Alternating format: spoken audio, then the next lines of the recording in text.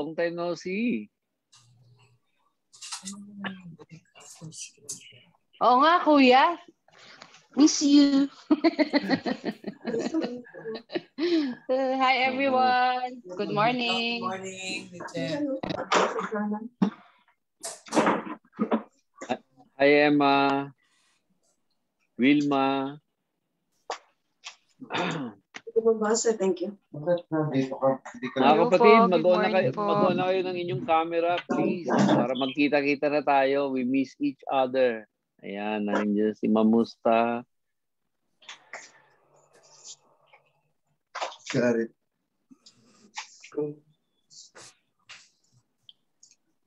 Yun. Ahmed. Dito tatanggalin po kasi ikaw ako. Full screen. Click lang. Doon sa dulo. Yung parang...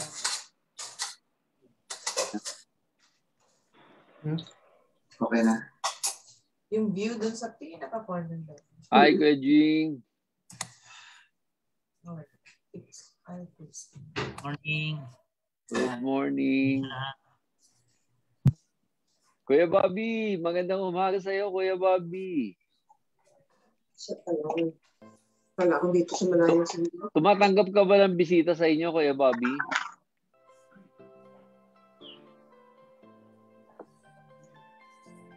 Nakabiyot.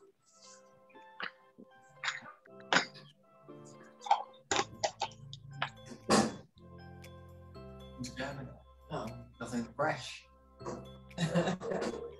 Congrats kami mo. I-chat mo siya. Yamin. Wala lang sila magsalita mamaya. Lahat sila.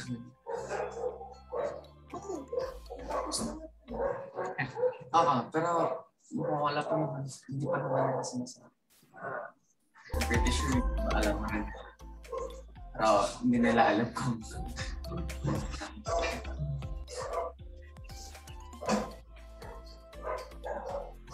nakikita mo sa Kiamet, ready nga siyang sabihin. Hinihintay niya. Tawa ng tawa dun sa text.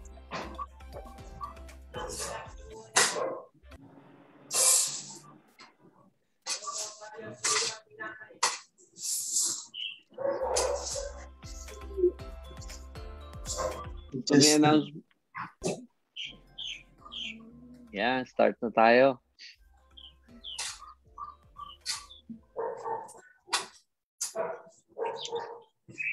Texan pa sila ni Wilma eh. Hindi tayo namin. Good morning po ulit sa ating lahat. Welcome po muli sa ating Sunday service celebration, and we would like to welcome everyone as well as sa mga Facebook viewers po natin. And before we start, gusto ko munang kamustahin po ang lahat. As I call your name, pwede po bang mag-open tayo ng camera and share naman natin kung paano natin i-describe ang ating week in one word or two. Yeah, sige po. Let's start po with the Balyana family po. Good morning po sa inyo.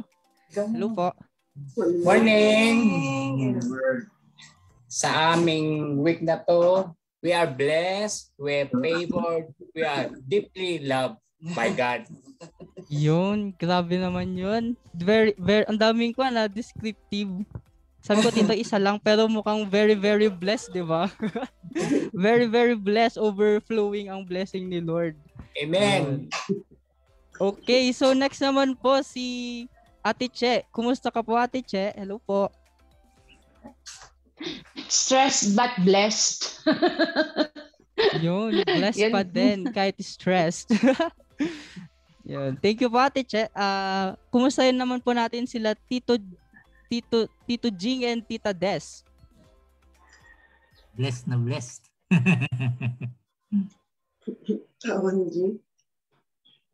Morning po.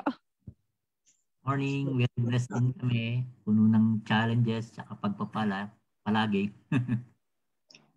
Yun. Thank you po. Thank you po. Welcome naman po natin sila Tito Ben and Tita Judy. Hello po. Hello. Hi. We are so blessed. Super blessed.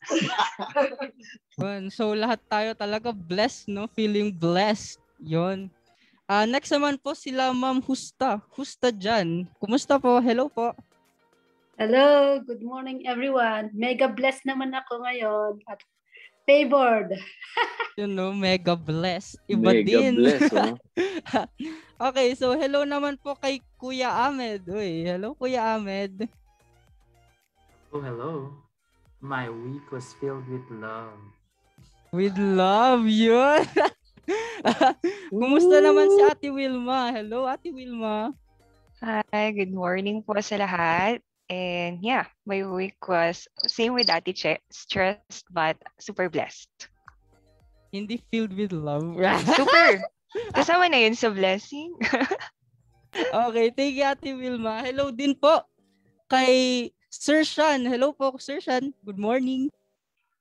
Good morning po. So this week, medyo nakakapagod but at least kinakaya naman. So kagaya ng lahat, blessed pa rin. So yun po. Good morning. Yun, fight lang Sir Sean. Kaya yan. Okay. Hello din po kay Tita O. Hello Tita O. Good morning sa ating family. Good morning po sa lahat. Full of excitement at super blessed. Yun, no? Hindi talaga mawawala yung super blessed, di ba? Thank you, Tita O. And hello din po kay Tito Jojo and Tita Abet. Good morning po.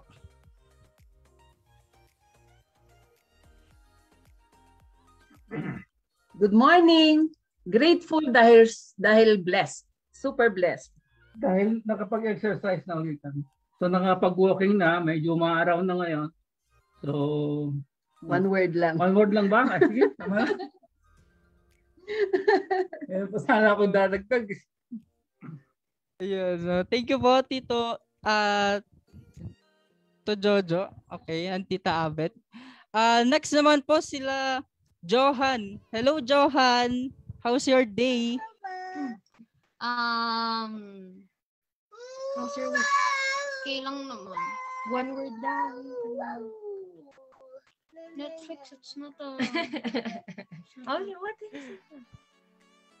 Watching movies lang. Blessed. Thankful. Yun, very, very nice. Ikaw naman, Ate Kay. Same ba kay Johan?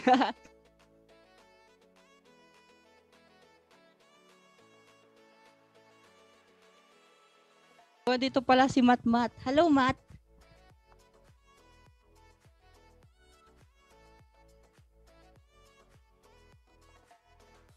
What will you say? Okay. Oops. Say okay. Okay. Ang cute-cute talaga. Okay. Thank you, Johan, Mateo, and Ate Kay.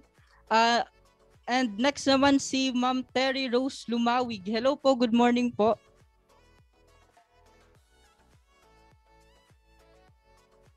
Hello po, good morning.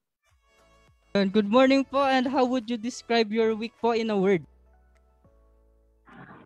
Amazing. Amazing, yon. Okay, thank you po, Ma'am Terry Rose. Okay. Next naman po si Sir Bob. Hello po, good morning po, Sir Bobby.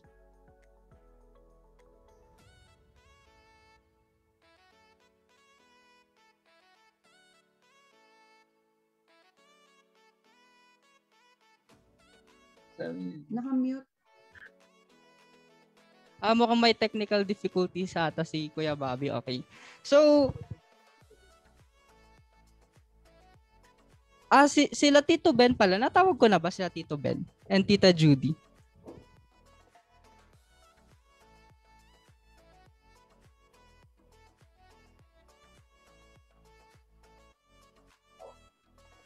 Yes, natawag niyo na kami. Okay. So, thank you po. And so, we would like to welcome everyone as well as yung mga viewers natin sa Facebook. And few reminders lang po muna tayo, no? And may i-present po ang ating technical team sa ating reminders. Okay, so for the first one,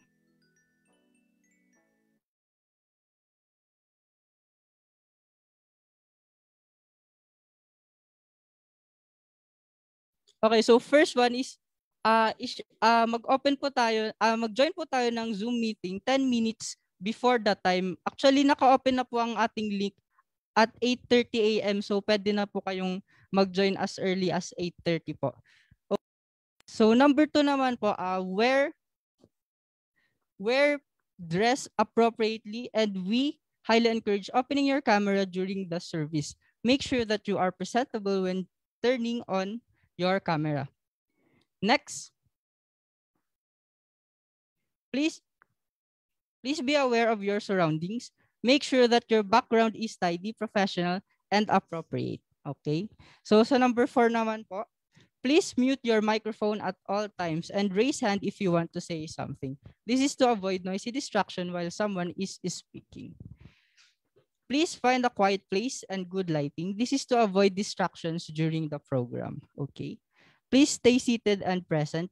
Take your notebook and listen carefully. There will be a lot of learnings during our Sunday's worship service. Yan, we will be filled with the word of the Lord. Number 7, please use earphones if you have. This is for better audio quality. So that is for our guidelines for the day. And before po tayo mag-pray, no, may magte-testimony po ata si Ma'am Wilma. Hi, Ate Wilma. Back to you again. Hello po, mapagpalang morning po sa ating lahat. And share lang po ako ng testimony. Indeed, sabi ko nga po kanina, my week was really kind of stressed, and that alam ko po na binibigay talaga yun ni Lord yung mga challenges sa atin. And when it rains, it pours, and like super duper na alam ni Ahmed yun, and siguro po parang nakaka-down emotionally and physically and mentally po. But then again, Lord works in mysterious ways and uses people now to uplift you and to still remind you that life still goes on, and that with Him everything is actually now possible. You have to let go and let God, and that I'm really blessed na yung mga maging parang challenges or problems or stressors ko, na distress po ako ng bongga, na surprise po ako ng bongga, and that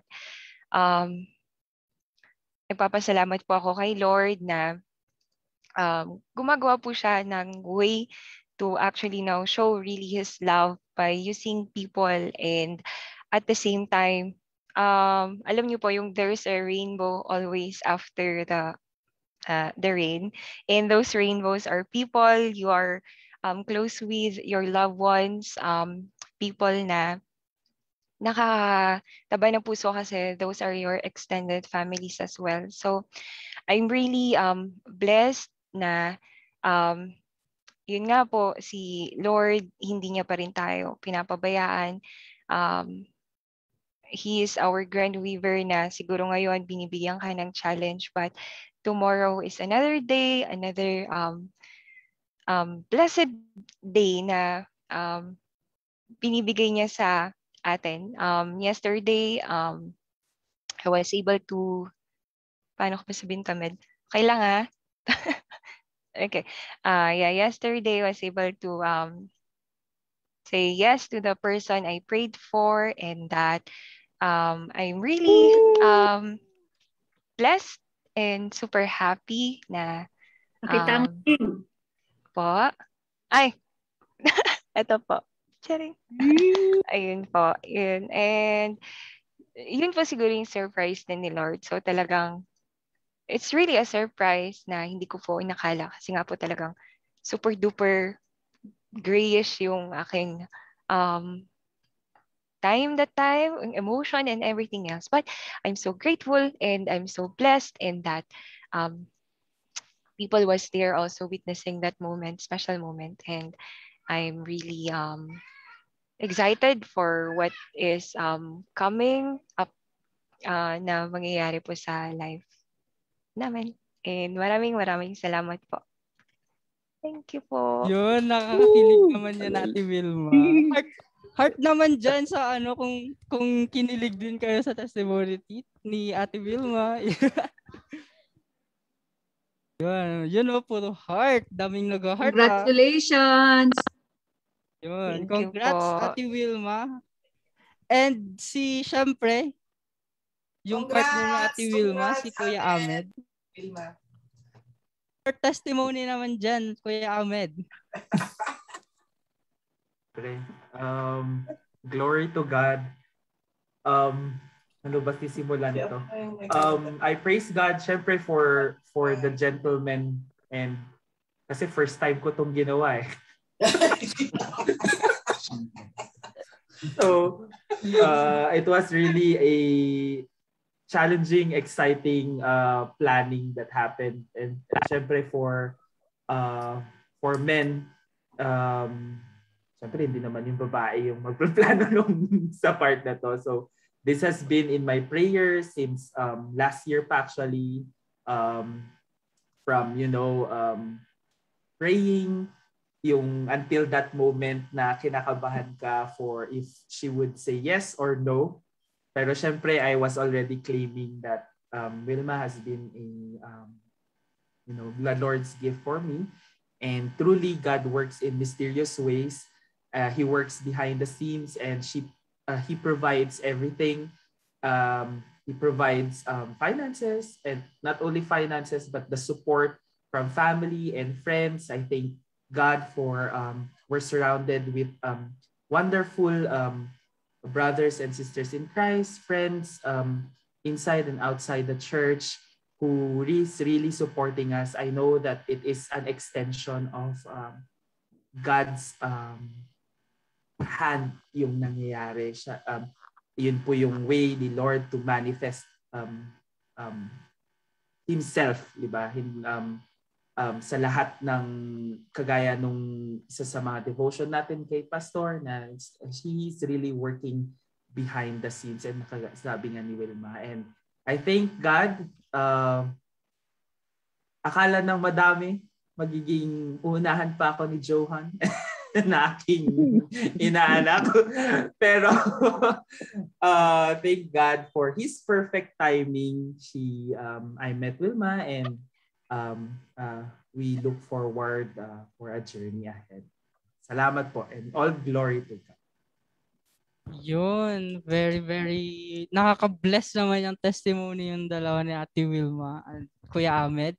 And truly, God is very generous din talaga kapag nag-answer ng prayer, di ba? So, na-inspire daw ba si Sir Rod? Na-inspire daw ba siya? Sabi ni Ma'am Justa, na-inspired ka daw ba, Sir Rod? Na-pressure. No pressure, no pressure. Okay. Kila Kuya Ahmed, wag sasapaw muna. May time ka din. Okay. So next naman, na magte-testify si Eunice. Hello, Eunice. Hello po. So this week po, medyo nagte-thank you rin naman po kami kay Lord kasi wala po masyadong po. Eunice, pa-open ng camera.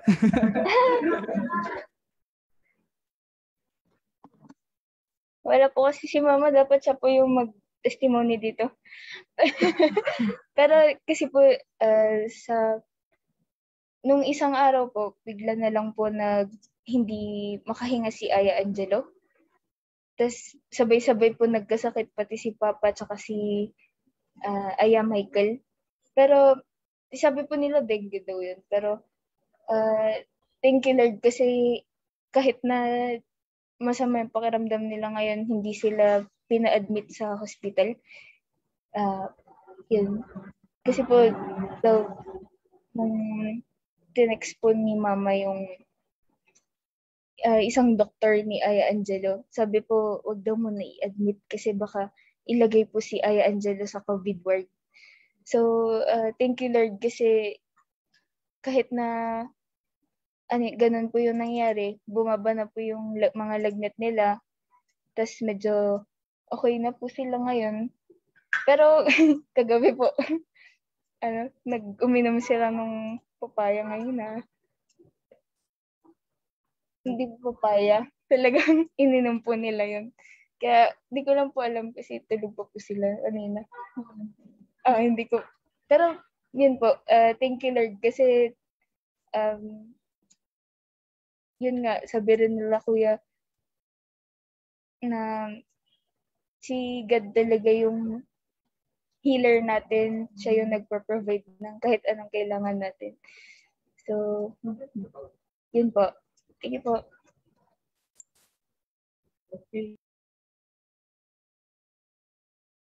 Okay, thank you, Eunice. And we will continue to pray for full healing, full recovery nila kuya. Okay. So, batiin din natin ang mga nasa Facebook Live. Sina Sir Buds Israel. Good morning po sa inyo. Kay Ma'am Joan Galang, Ma'am Des Banganan, and Ma'am Josefa Kulanay. Sabi po ni Sister Josefa po, so much blessed po sa grasya ni Lord kahit dumadaan ang mga pagsubok sa buhay. God is good all the time. All things work together for good for all those who love Him and those whom He called according to His purpose. From Romans 8:28. Good morning din po kay Sir Reynaldo Gonzalez and kay Nanay Lita. Yun. And also kay Miss Maria Arian Pauline. Good morning po sa inyo. And so we will start our celebration with a prayer. But before the prayer, I would like to call on Johan for our Bible reading.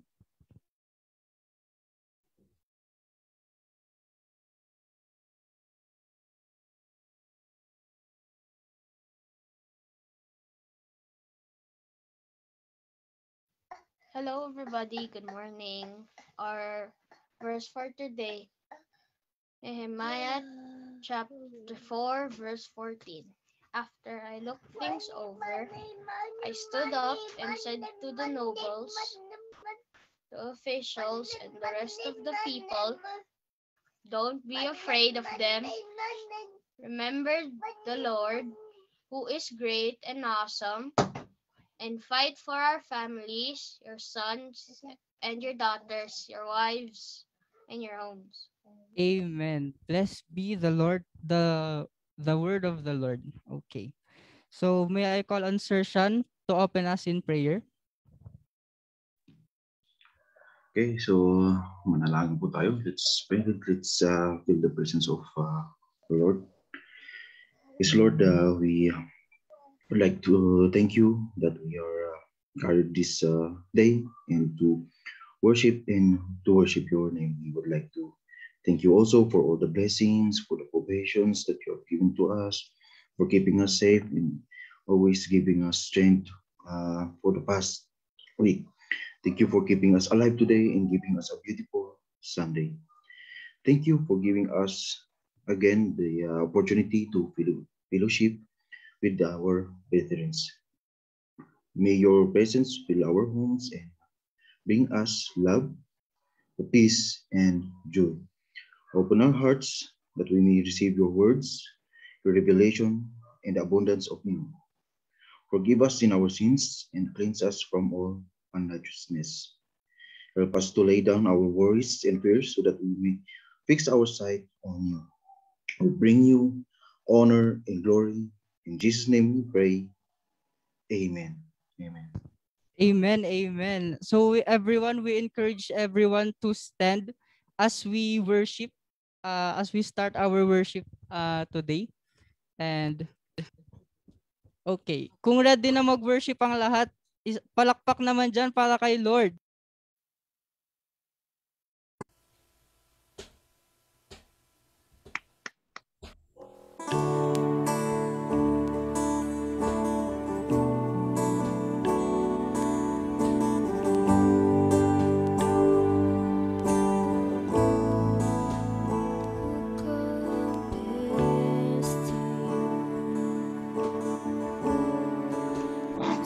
The stars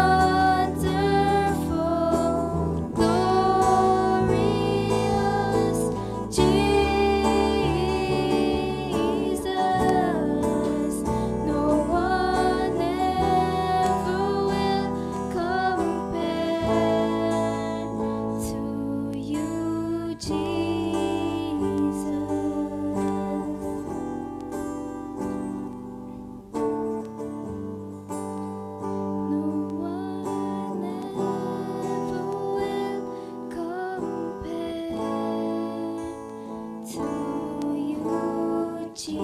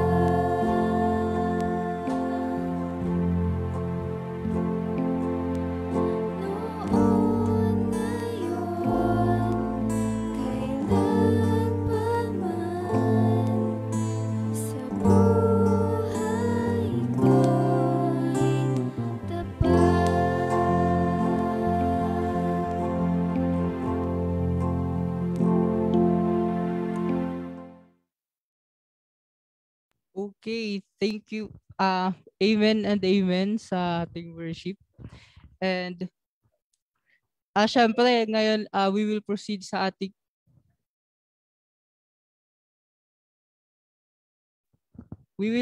po sa ating preaching, and I think hindi na kailangan ng introduction. Welcome po natin si Pastor Arnel ng CHCC.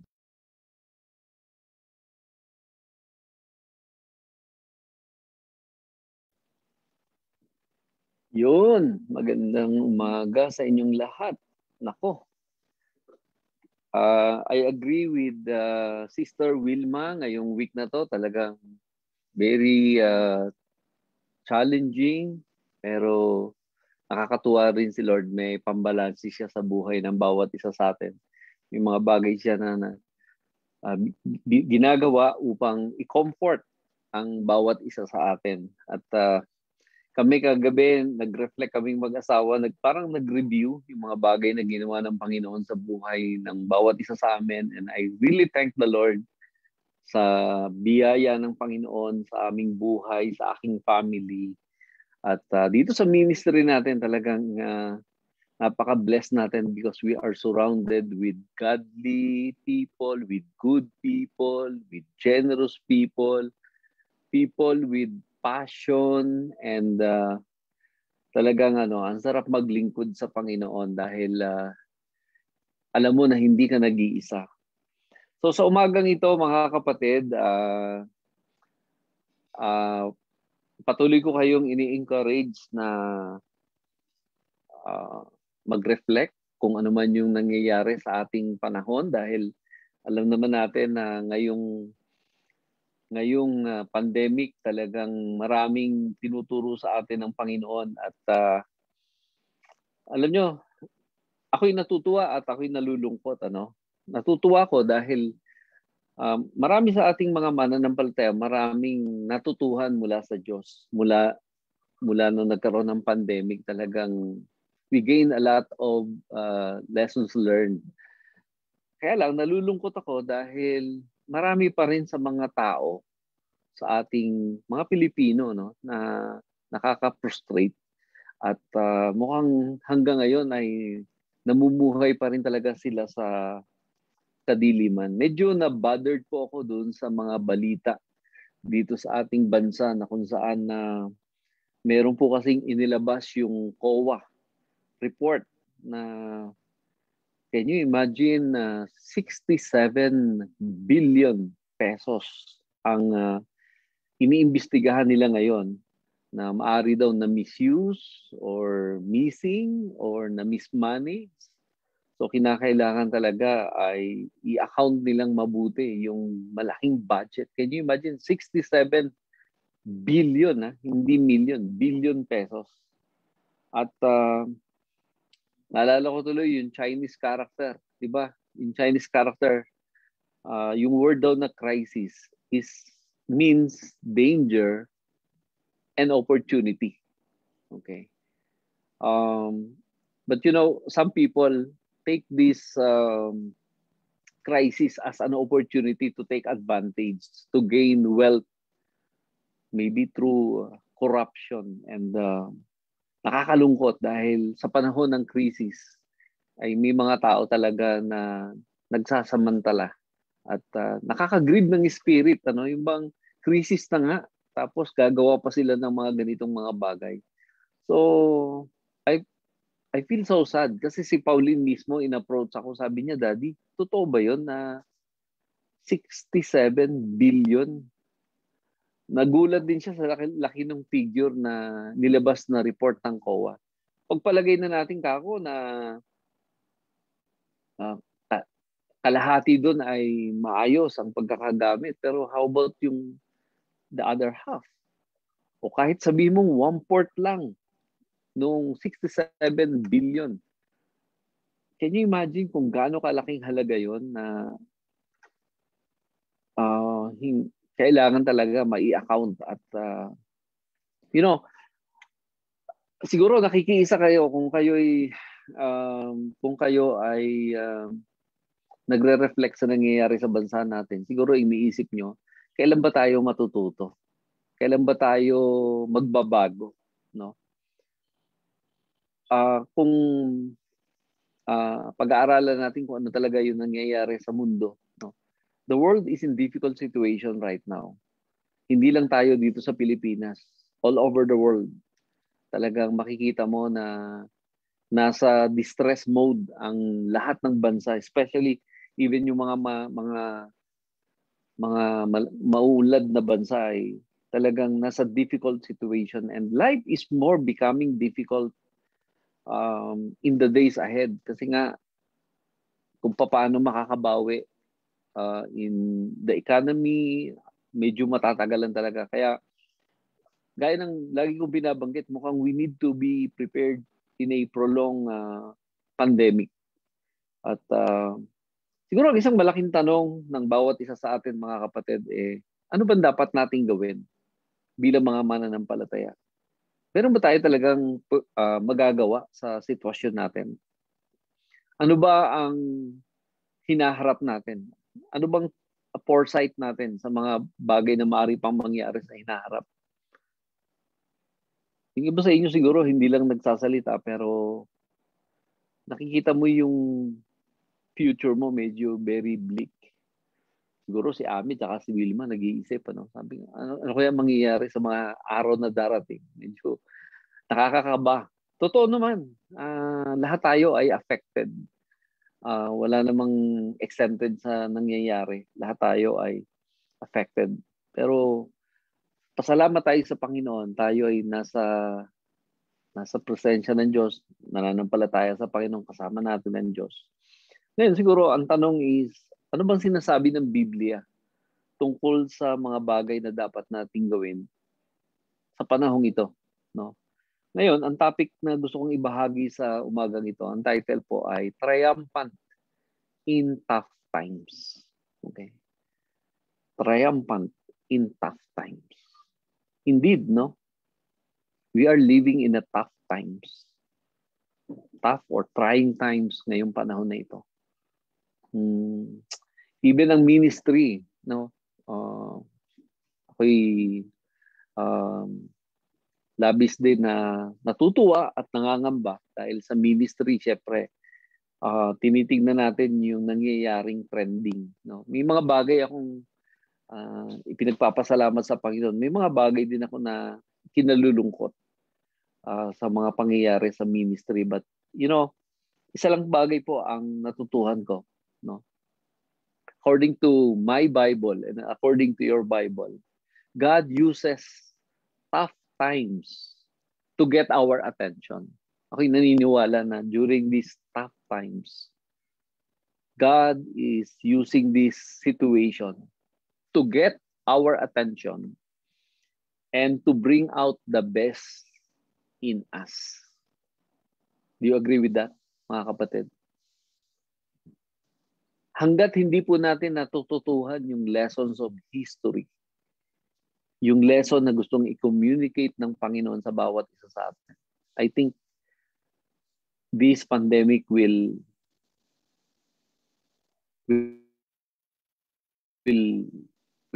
continue and extended dahil sa hindi pa talaga tayo natututo. Alam niyo yung panahon I remember nung panahon ni Moses at saka nung Pharaoh, di ba? Yung Pharaoh, kinakailangan meron munang 10 plague o salot na pinadala si Lord bago siya nag-yield, bago siya natuto.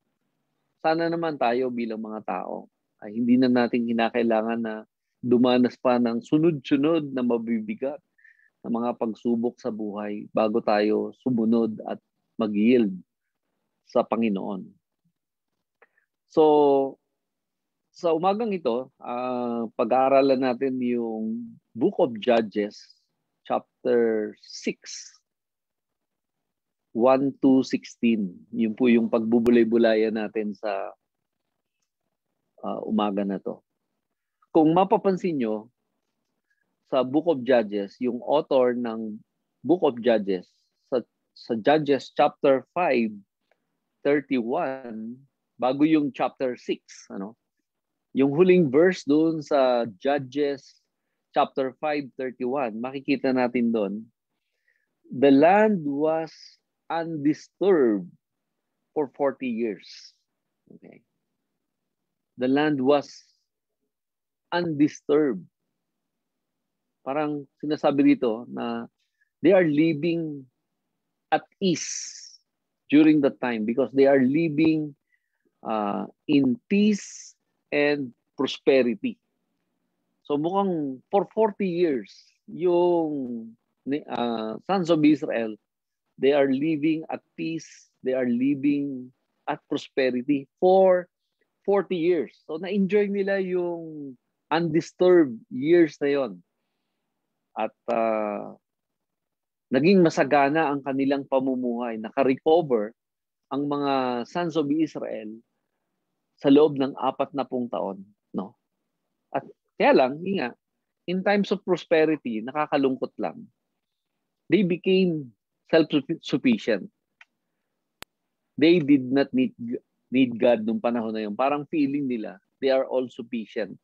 At hindi na nila kailangan ang Panginoon. Sa katunayan, they ignored God and His commandments.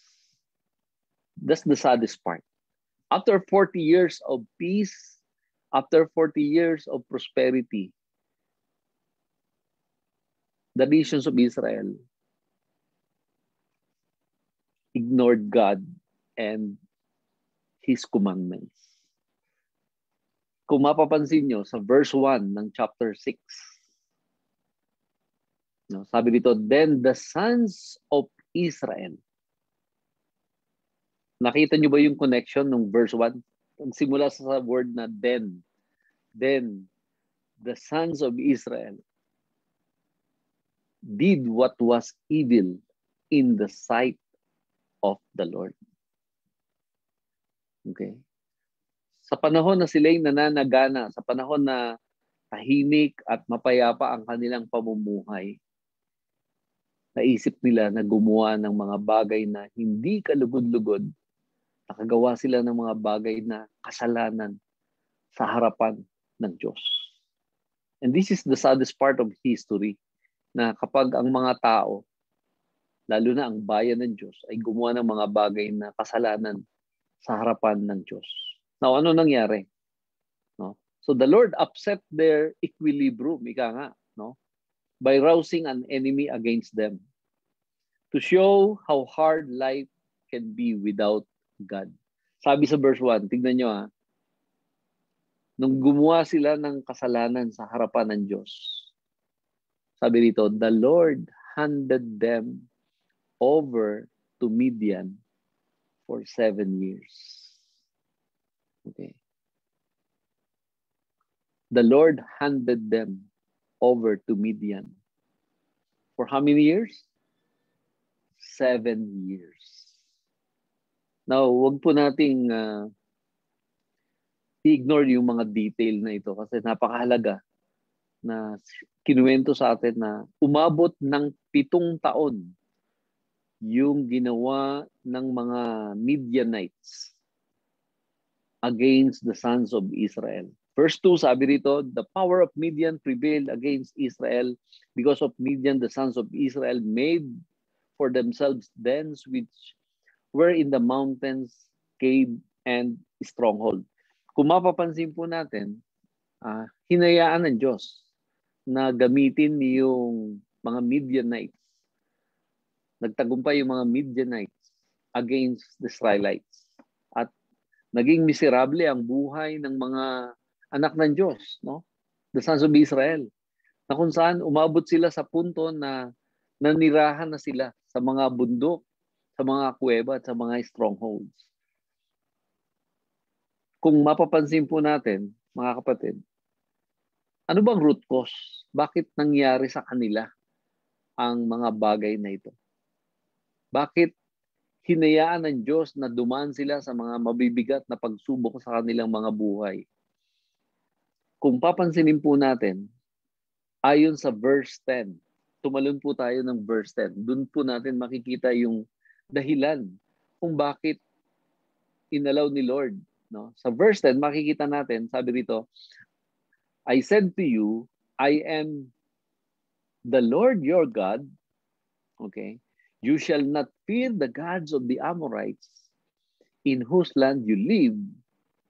I-highlight po ninyo yung salitang, but you have not obeyed me. Matapos silang iligtas ng Panginoon mula dun sa mga Egyptians hanggang sa dinala sila ng Panginoon sa lupang pangako. Doon nila naranasan yung masaganang pamumuhay na malaya. Subalit, nung sila ay nandun na sa Canaan, sa halip na ang sambahin nila at kilalanin nila na dapat nilang paglingkuran ay ang Diyos, bumaling sila sa ibang mga Diyos-Diyosa ng mga Amorites. Kaya nga sabi dito ng banal na kasulatan, but you have not obeyed me. So, yung storyteller, kinuwento yung pinaka-root cause kung bakit nagkaroon ng disaster at nagkaroon ng calamity sa buhay ng mga Israelites. Nagkaroon ng serious disruption. Di ba, for 40 years, maganda na sana yung takbo ng kanilang pamumuhay. Subalit nagkaroon ng sudden great misfortune sa buhay ng mga Israelites at ginamit ng Diyos yung mga Midianites. Na ang root cause of the problem ay hindi naman talaga political. Hindi naman dahil sa military o ang problema hindi naman dahil sa economy. Ang problema nila talaga, ang root cause ay spiritual. Kaya nga sabi rito sa verse 10, but you have not obeyed me. Kaya nga, binigyan ng emphasis sa verse 1. Verse 1 pa lang, sinabi na ron yung dahilan kung bakit nagkaroon ng mga disaster, calamities, and tragedy sa buhay ng mga Israelites. Because the sons of Israel did what was evil in the sight of the Lord. No? Dito natin makikita, mga kapatid, na disaster invites, disobedience invites disaster. Dahil sa kanilang pagsuway, nauwi ito sa mabibigat na pagsubok. Kung mapapansin po ninyo, sabi ko nga sa inyo, nangyari ito for 7 years. Ano ba yung ginagawa ng mga Midianites sa mga Israelite? No? Kung mapapansin po ninyo sa verse 3 hanggang verse 5, makikita natin doon, ito yung nangyari, dinitalye ng storyteller na sabi dito, whenever Israelite had sown, the Midianites would come up with the Amalekites and the people of the east and march against them. So they would camp against them and destroy the produce of the earth as far as Gaza and leave no sustenance in Israel, nor a sheep, ox, or donkey. Verse 5, makikita natin doon. Sabi sa verse 5, for they would come up with their livestock and their tents. They would come like locusts in number, but they and their camels were innumerable, and they came into the land to ruin it. Can you imagine for 7 years, okay, taon-taon, every time na harvest time sa Israel, during harvest time, lulusubin sila ng mga Midianites. At paglusob nitong mga Midianites, dinescribe dito like locusts in number. No, nakasakay sila sa kanilang mga kamelyo, tapos like locusts in number, meaning talagang bata-batalyon na lumulusob itong mga Midianites. At ang sabi rito, both they and their camels were innumerable, meaning beyond count, hindi mo na mabilang kung ilan talaga yung mga lumulusob na to. Ang sabi rito, they came into the land to ruin it. Sa ibang translation, to devastate it. So, they would invade like locusts ravaging the land. Now, sa umagang ito, try to imagine kung kayo po ay isang Israelites. Imagine niyo yung kalagayan ng inyong pamumuhay. For 40 years, ang ganda ng buhay niyo no? Sagana, mapayapa, maunlad. For 40 years, ang ganda ng takbo. Kaya lang, sa panahon na maganda yung takbo ng inyong pamumuhay, gumawa sila ng mga bagay na hindi kalugod-lugod sa Diyos. Bumaling sila sa ibang mga Diyos-Diyosan at hindi sila sumunod sa Panginoon.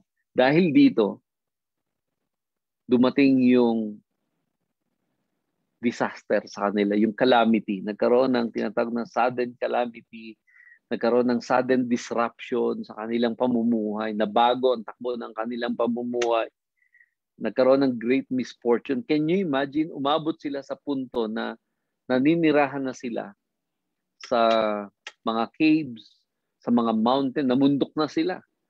Dahil nga natatakot sila sa dami ng mga Midianites na lumulusob sa kanila. So, this went on for 7 years of oppression. Ako, sabi ko nga, 7 years. Mga kapatid, imaginein po ninyo, no, kung itong disaster na nangyayari din sa atin, umabot ito halimbawa ng 7 taon. In fact, sabi ng banal na kasulatan, they leave no sustenance in Israel, as well as no sheep or ox or donkey. Verse 6, tingnan niyo po yung verse 6. Sabi ng banal na kasulatan, the Israelites was brought very low because of Midian. No?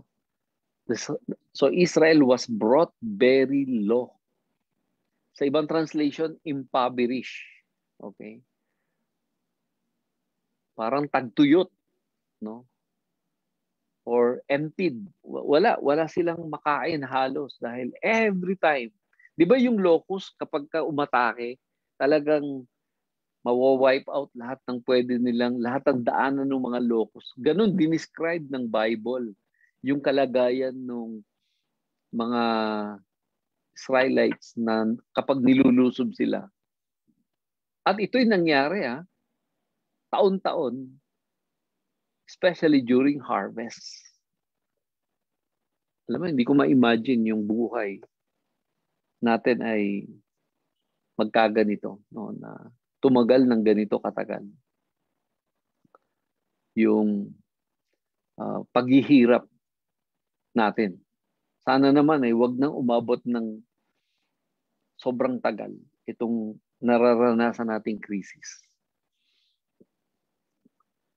Ano ba yung nangyaring transition dito?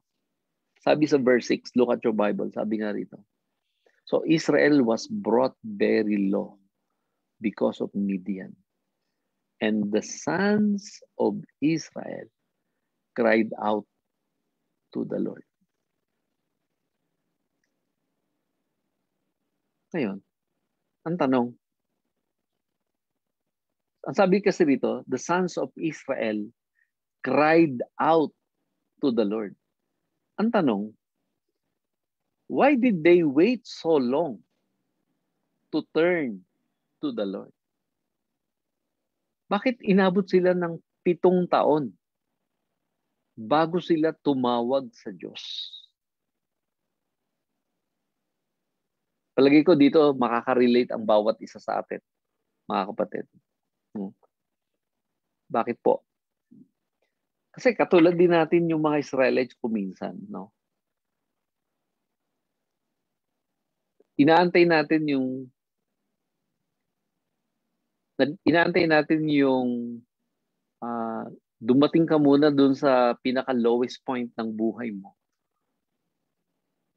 Siguro ginagawa mo muna yung lahat ng mga possible means and ways para ka makasurvive in your own capacity and with your own strength. Hanggang sa hindi mo nakakayanin. I believe itong mga Israelites na ito, kasi guilty rin sila. Alam nila na meron silang kasalanang nagawa laban sa Diyos. Ginagawa muna siguro nila yung mga kaparaanan na pwede nilang gawin to overcome yung mga problema nila. Pero dumating sila sa punto na they are being pushed to the wall hanggang sa sumuko na sila. Nagpakababa na sila sa harapan ng Diyos at tumawag na sila sa Panginoon. Diba parang tayo rin kuminsan. Sometimes, kung mga simpleng problema lang, parang Okay, chillax-chillax lang tayo. Pero pag heto na yung mga mabibigat at sunod-sunod na mga matitinding mga pagsubok, doon na talaga magiging wake-up call na sa atin yan. Yung mga mabibigat na problemang yan. Now, marami sa ating mga Pilipino, nagkaroon na ng wake-up call. Pero mas marami pa rin po yung hanggang ngayon, they are living in the dark. Na kung saan talaga hanggang ngayon, nakikita natin na parang wala pa rin pagbabago sa kanilang mga pamumuhay. Kaya nga, ang tanong ko, ilang kalamidad pa ang kailangang maranasan natin? At ilang taon pa ng paghihirap bago tayo kumilala at tumawag sa Panginoon, magpakumbaba sa harapan ng Diyos at talikuran natin ang ating mga kasalanan. So, yun nga po, may mga pagkakataon na we wait until we came to the lowest point of our lives before we humble ourselves before the Lord. And this is the saddest part of history. History repeat itself. Amen po ba? So, but nakita ko rin dito, mga kapatid, when tough times come, this is an opportunity to draw us closer to God. Ito na yung moment natin na bumalik tayo sa Panginoon. Kapag may mga mabibigat na talaga ng mga pagsubok, doon naman nagkakaroon tayo ng parang realization sa buhay natin na bakit hindi tayo tumawag sa Panginoon? Bakit hindi tayo bumalik sa Diyos? Bakit hindi tayo humingi ng tulong sa Panginoon? Kung mapapansin po ninyo, yung verse 6 and verse 7, yun po yung naging transition, mga kapatid.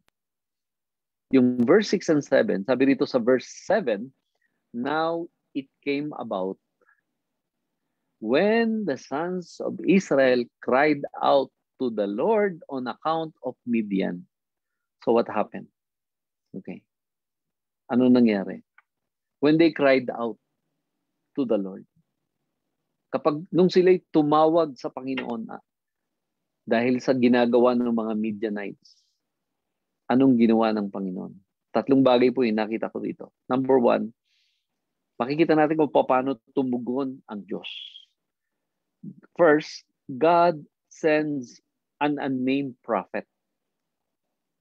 Hindi binanggit kung sino yung propeta na sinugo ng Diyos to the sons of Israel. No? To call them back to total surrender and devotion to the Lord. No?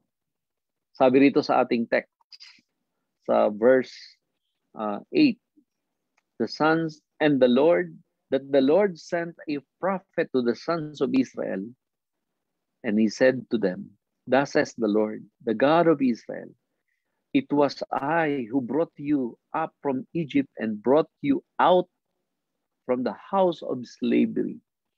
I delivered you from the hands of the Egyptians and from the hands of all your oppressors, and disposed them before you and gave you their land. And I said to you, I am the Lord your God.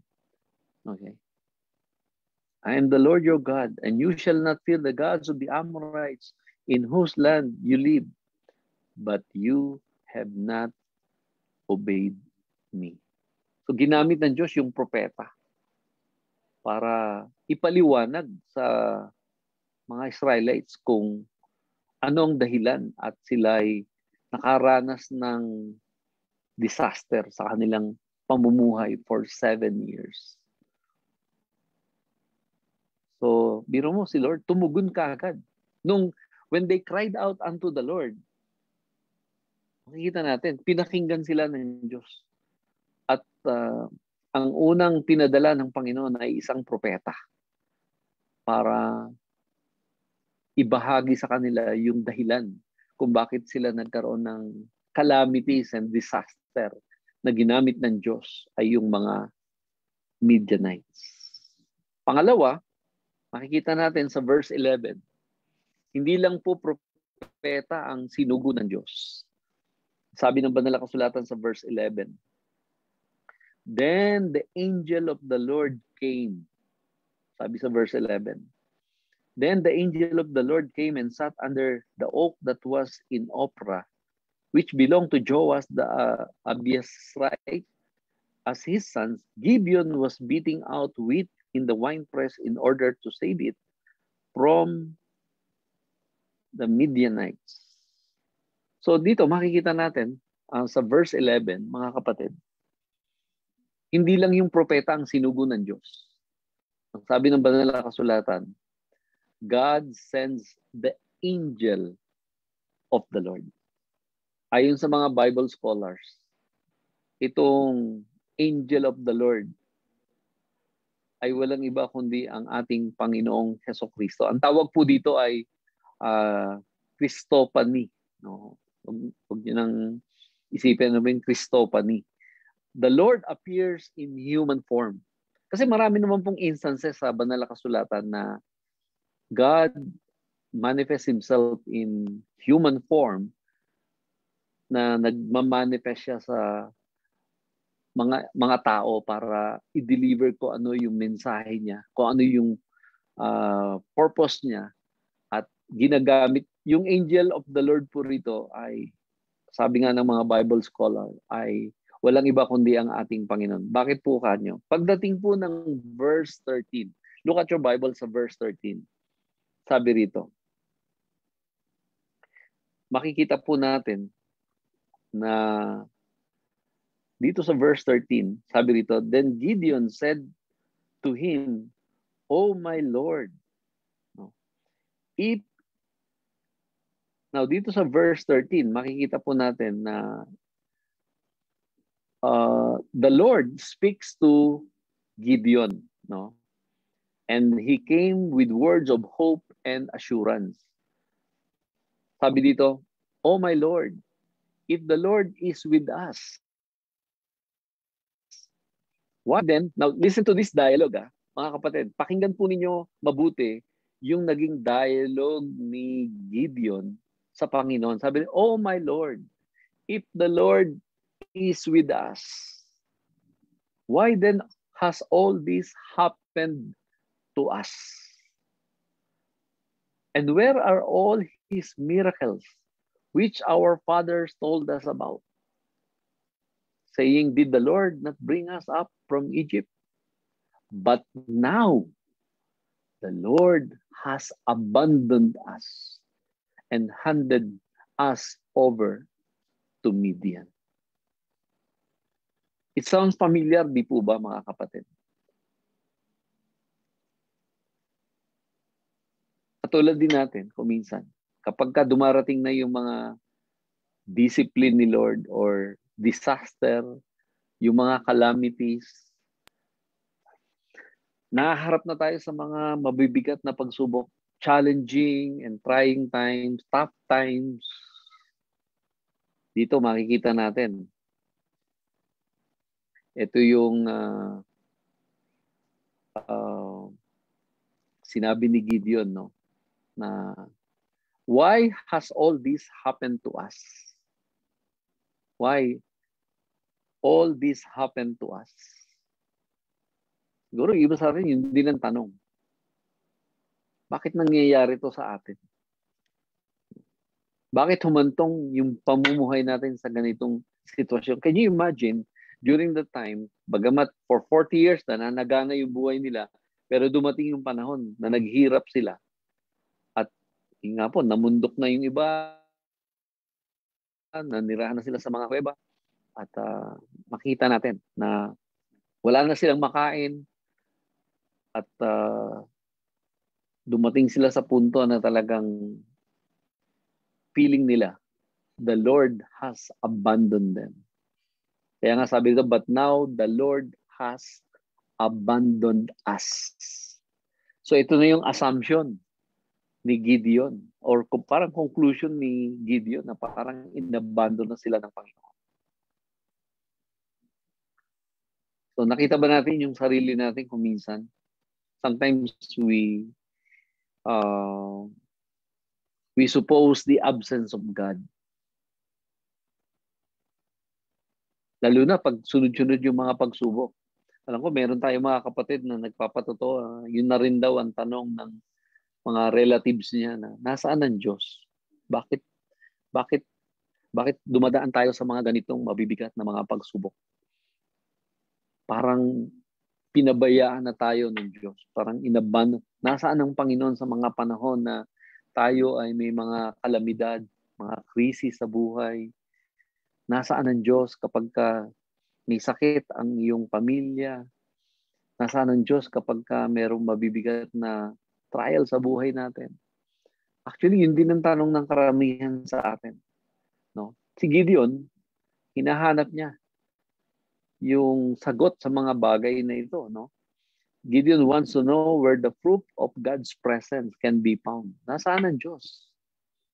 Okay. Nasaan yung mga himala niya? Diba minsan ganun din tayo? Lord, kala ko miracle worker ka.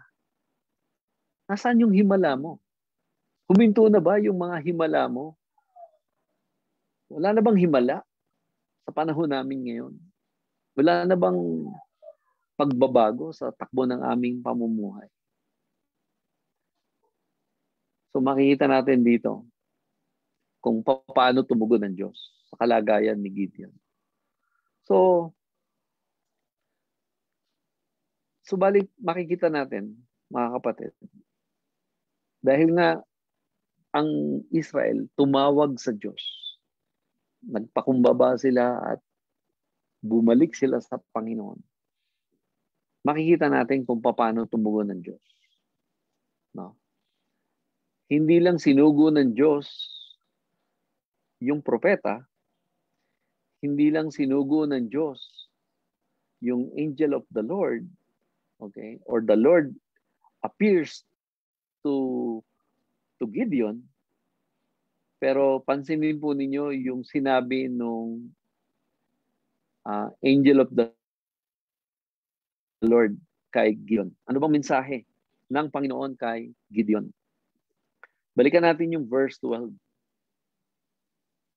The angel of the Lord appeared to him and said to him, "The Lord is with you, valiant warrior." Ulitin ko po sabi ng Panginoon kay Gideon, "The Lord is with you, valiant warrior." Kung mapapansin po ninyo sa verse 11, si Gideon, anong ginagawa niya? He was beating out wheat in wine press in order to save it from Midianites. Ano napansin nyo dun sa verse 11, mga kapatid? Meron ba kayo napansin dun sa salitang Gideon was beating out wheat in the wine press in order to save it from the Midianites? Ano po napansin nyo? Kung kayo po ay very particular doon sa pagbabasa ninyo. Di ba yung wine press supposed to be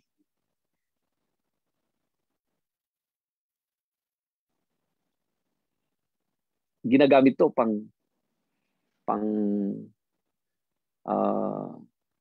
makapag-produce ng alak, di ba?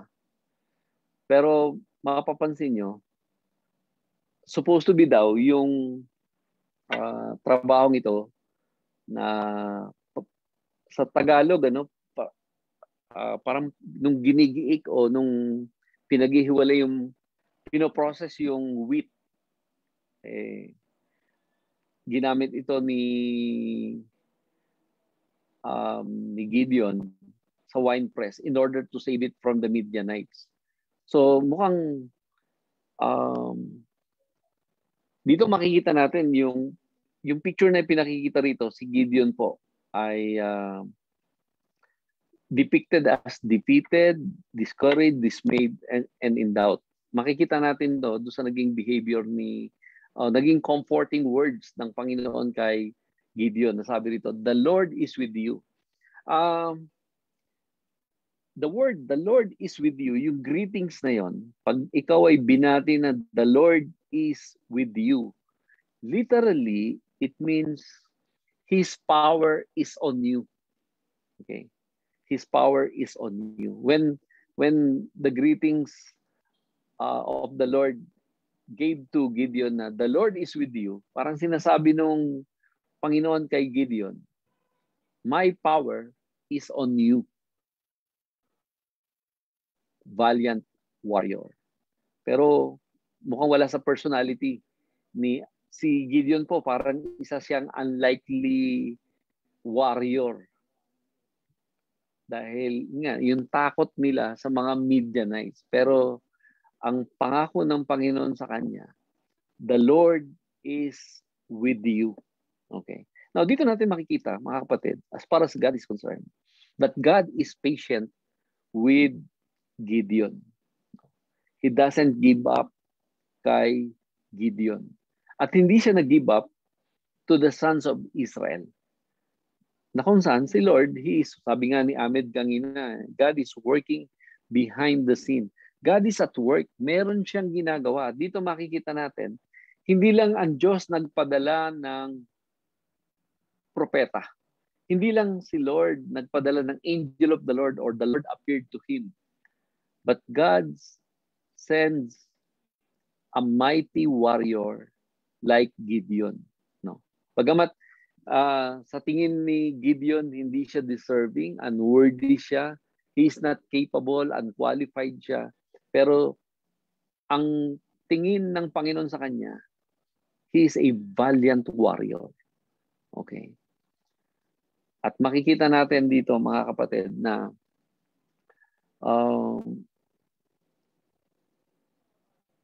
si Lord, He's very patient with Gideon. Remember, dito sa storyang ito, si Lord, very patient talaga kay Gideon dahil humihingi si Gideon ng mga pruweba na talagang siya ay tinatawag ng Diyos. At si Lord, pinagbigyan naman siya, hindi naman siya kinontra ni Lord. Pinagbigyan siya, binigyan siya ng pagkakataon na matiyak ni Gideon na talagang si Lord ang tumatawag sa kanya.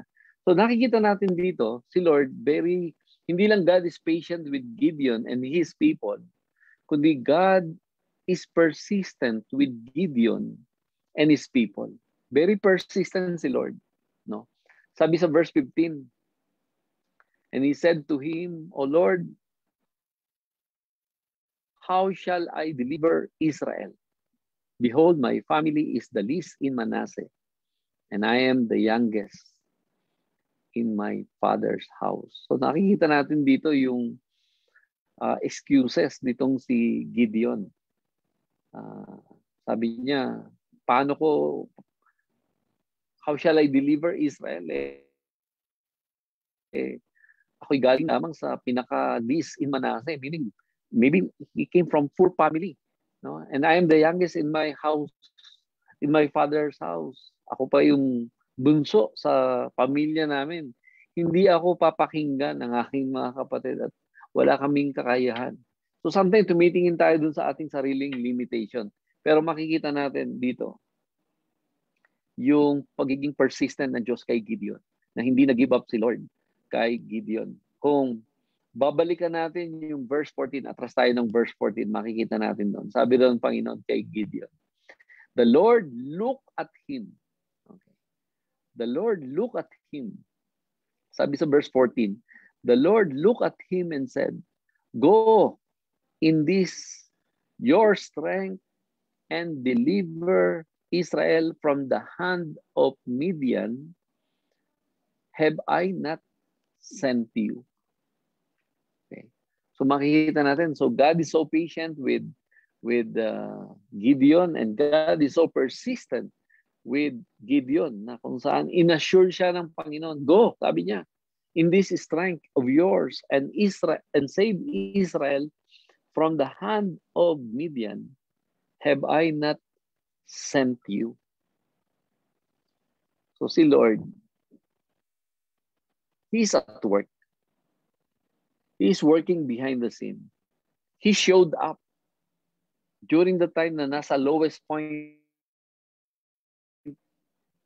in life, itong mga Israelites na ito.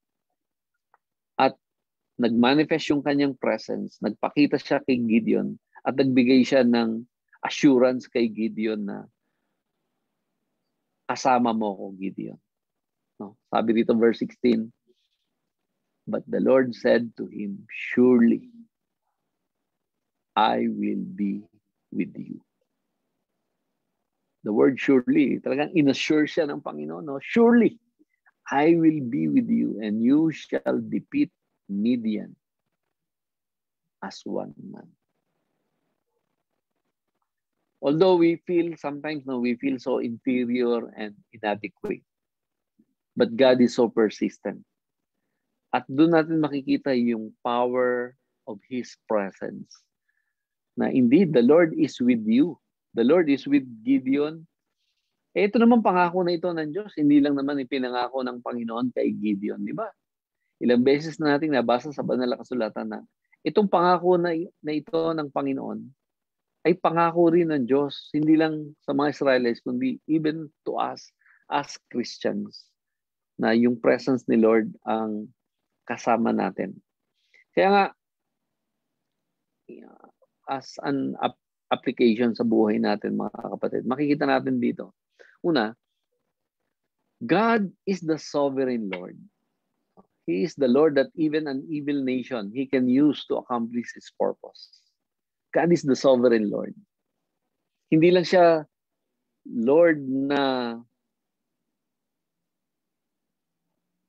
tribal God. Hindi. He is the Lord of Lords and the King of Kings, na kung saan even an evil nation kaya niyang gamitin to accomplish His purpose. Nakita ko rin dito, God hears when His people cried out in humility for help. Kaya nga, ang tanong sa atin, mga kapatid, kailangan pa ba nating umabot ng mahabang panahon bago talaga tayo tumawag sa Diyos? Panghumingi ng tulong sa Kanya. Kinakailangan ba we are being pushed to the wall bago ka tumawag sa Kanya? Kailangan pa ba nating patagalin yung pagpapakumbaba at pagbabalik loob sa Panginoon bago tayo bumalik sa Panginoon? So God is looking for Gideons today. You know, as far as God is concerned, hanggang ngayon, naghahanap pa rin siya ng mga taong katulad ni Gideon, no? Who is willing to lay their fear aside and step out in faith with God. Ako naniniwala, no, na meron pa rin mga modern day Gideons na tinatawag si Lord sa panahon natin ngayon. At tayo po yun bilang mga mananampalataya. We are the young Gideons, ika nga, of our time, of our modern times. Ang tanong nga lang, willing ka ba to lay aside your fear and step out in faith with God?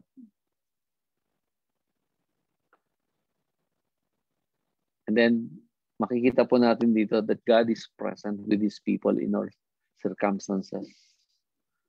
Sa lahat ng panahon, nandun ang Panginoon. Hindi naman niya talaga tayo pinababayaan. Alam nyo, kung mababansin natin doon sa istorya na ating binasa, hindi naman talaga sila inabandon ng Panginoon. It's the other way around. The sons of Israel abandoned God. They did evil in the sight of the Lord. Hindi naman sila iniwan, hindi naman sila pinabayaan ng Diyos. Katunayan, when they cried out unto the Lord responded immediately by sending His prophet, sending the angel of the Lord, and sending His mighty warrior, si Gideon, to deliver the Israelites from the hands of the Midianites. So, ang aking conclusion dito, mga kapatid, in tough times, we can be triumphant with God. in tough times, we can be triumphant with God, but not without God. Ulitin ko po, in tough times, we can be triumphant with God, but not without God. Manalangin po tayo. Father, right now, as we reflect from your word,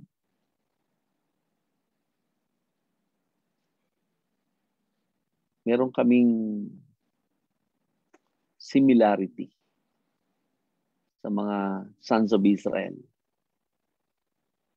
Kung minsan, in times of peace and prosperity, we tend to ignore you or disobey you. Kaya kung minsan, Panginoon, you allow disaster, calamities, trials, challenges sa buhay namin to get our attention. Salamat po. Because when we cry out unto you, when we humble ourselves before you in humility, you responded. Meron kang mga taong pinapadala sa amin. Katulad nung panahon ni Gideon, nagpadala ka ng mga propeta para ibahagi sa amin ang iyong mga salita. At ibinabahagi mo sa amin ang iyong mensahe, Panginoon. At may mga tendency kami kuminsan na isipin na you abandon us.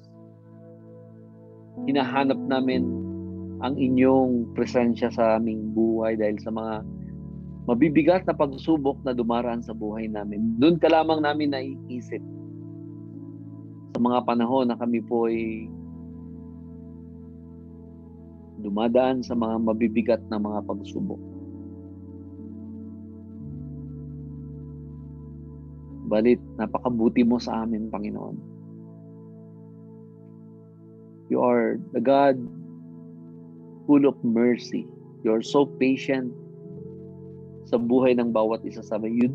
Hindi ka nag-give up sa amin. Patuloy kang kumikilos, patuloy kang nagliligtas sa buhay ng bawat isa.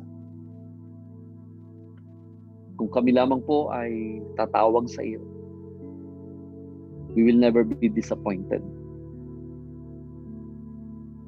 Kaya nga, Panginoon, ang dalangin ko, tulungan mo kami na huwag na naming patagalin pa. Na kami po ay magpakumbaba sa inyong harapan at tumawag sa inyo.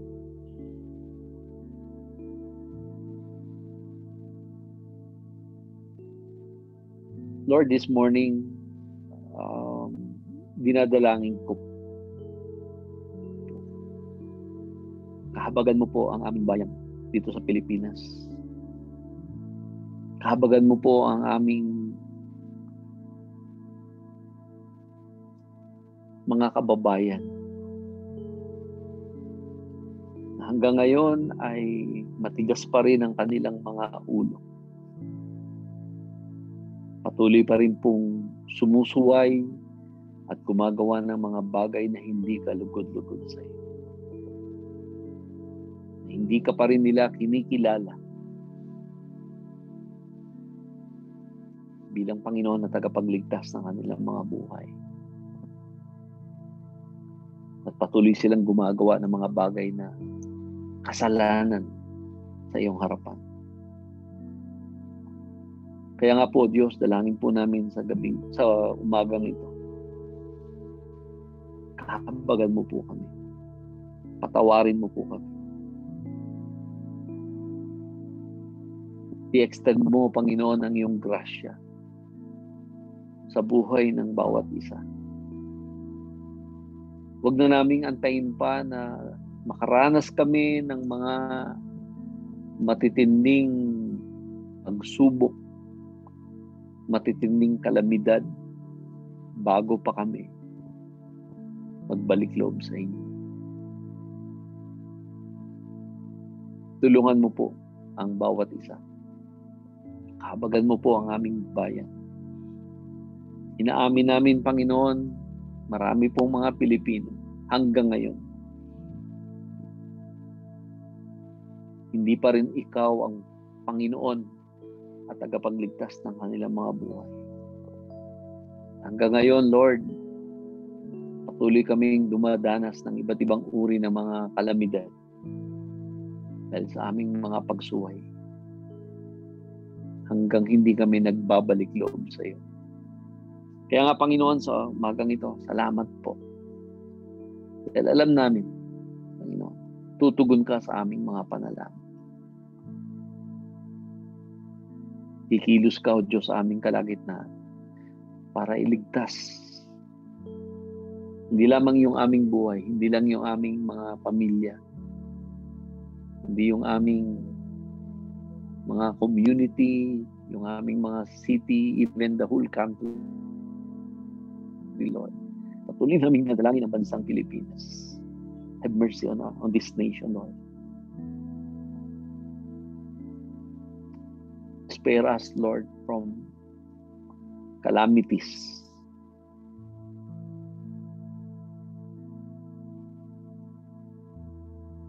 Help us, Lord, to sincerely turn to you and obey you with all our hearts. Naniniwala kami, magtatagumpay kami, Panginoon, dahil kasama ka namin. Ma-overcome din namin ito dahil kasama ka namin. Salamat, Panginoon, dahil ang inyong presensya ay sapat na. Kami ay mailigtas sa mga kapahamakan sa aming buhay. Kaya nga, Panginoon, sa umagang ito, continue to speak to your people. Kung hanggang ngayon, matigas pa rin ang aming mga puso, palambutin mo ito, Panginoon.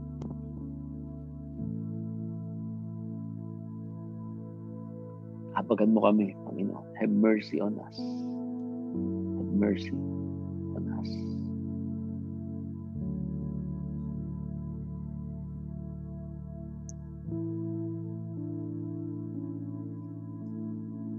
We worship you this morning, O God. We humble ourselves before you. Kinikilala namin yung sovereign power mo, sovereign presence mo sa buhay ng bawat isa sa amin. Ikaw ang Diyos na nagahari. You're the God who is on the throne, Lord. Alam mo ang lahat ng nangyayari sa mundo dahil ikaw ang lumikha nito. At bawat detalye na nangyayari sa buhay ng bawat isa sa amin, hindi lingid sa iyong paningin. Ano man ang sitwasyon namin, Panginoon, inaalaw mo mga bagay na ito upang matuto kami at maranasan ka namin sa aming mga buhay, that we may experience your power and your presence sa buhay ng bawat isa. Kaya nga sa umagang ito, Lord, patuloy ko pong idinadalangin yung bawat tahanan. Maghari ka sa bawat tahanan namin, Panginoon. Sa bawat pamilya. Sa pamilya nila, Brother June Tobera, Myla, sila Angelo, at ang buo nilang sambahayan, Lord. Panginoon, maghari ka sa kanilang pamilya. Tulungan mo po sila. Alam din namin, the enemy is trying to disrupt or then, kaya nga, Panginoon, I pray for your divine covering sa kanilang buong pamilya.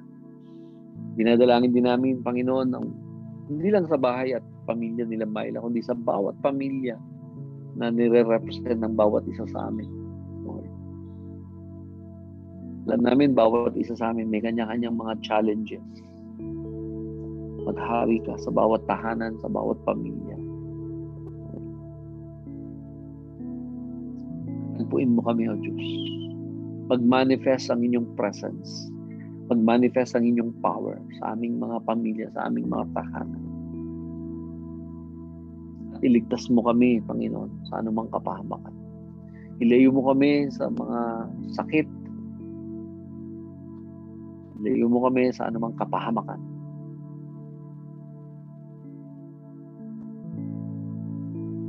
Dalangin namin, Panginoon, patuloy kami maging daluyan ng pagpapala mo sa marami pang mga tao. Gamitin mo pa kami for your honor and your glory to advance your kingdom here on earth. Salamat po sa umagang ito for your sweet presence. Daman-daman namin ang inyong presensya sa aming mga buhay. Salamat sa kapayapaan. Salamat sa kalakasan. Salamat sa kaaliwan mo. Ang iyong presensya ay sapat na sa aming mga buhay. We give you praise, we give you honor, we give you glory, for you deserve it, Lord. In Jesus' name we pray. Amen. So dako po tayo kaagad dun sa ating groupings, dun sa ating breakout session. So ito po yung ating breakout session, questionnaires. Plus mga Jester. So para sa ating breakout session, in the past years, what moment that you are unsure of God's presence in your life? And then in the past years then, what are the sure present signs of God's presence with you? So mag-share tayo. May mga moment ba sa buhay natin na na-feel natin na parang we are unsure of God's presence in our lives? On the other hand, meron din ba tayo mga moment sa buhay natin na talagang natitiyak natin na talagang sinasamahan tayo ng Diyos sa ating mga buhay? So, magbigay po tayo ng ating mga testimony kung paano ninyo na-feel na God has abandoned you, God has left you, or parang you are not sure sa presence ng Diyos sa inyong buhay. May mga ganun bang moment? Or kung hindi naman, mag-testify kayo dun sa mga talagang naranasan nyo yung buhay na presensya ng Diyos sa inyong mga buhay. Okay po. So, para sa ating breakout session, ito po yung ating tatalakayin sa ating sharing. Go ahead, Jester. Okay, so thank you po, Pastor. And before po tayo mag-breakout habang prepare po ang ating rooms, babasahin ko lang din po yung mga comments natin sa Facebook. Ang sabi po ni Tita Myla, Amen, God is with us. Sabi naman po ni Tita Olive, Amen, God is with us in any circumstances of our lives. Sabi ni Nanay Lita, God is good all the time. And sabi rin ni Sir Buds Israel, I realize we can be lost because we're not supposed to be where we are. We're chasing the wrong direction. But praise God, He guided us despite the pandemic. We are still full of joy. We learn to endure like Job. The story of Job is my comfort. How he endured those trials in his life. In every circumstances we are in, we can trust in God. Yun. So, kung na-bless po tayo dyan, pwede ba akong maka-receive ng heart react dyan? And you may also open your camera para makapag-picture taking na din tayo.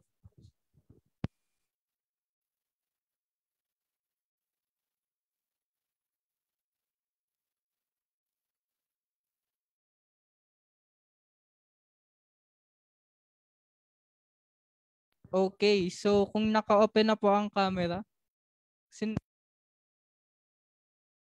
okay, mag-cue po si Eunice para sa ating picture taking. Sige po.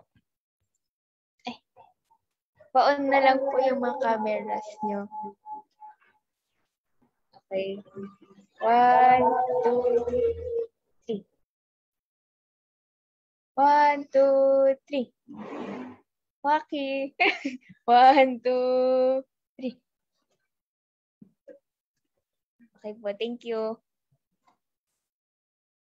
Okay, thank you, Eunice. And mukhang ready na po ang ating breakout rooms. So, click nyo na lang po yung join na magpa-pop up para maka-join po tayo sa mga rooms. Thank you po.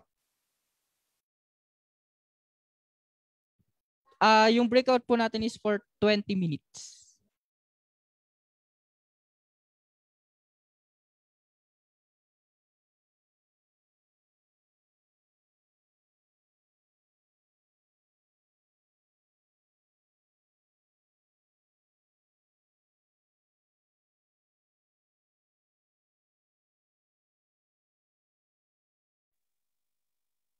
Who's with me? Ba't ang dami? Ba't ang dami? Baka ito na po ang room natin. Long time no see. Long time no see. Hello po. Wala namang breakout na. Sino si host? Kasi Terry Rose Lumawi. Si Emma. Emma, hello. Kumusta na po? group namin.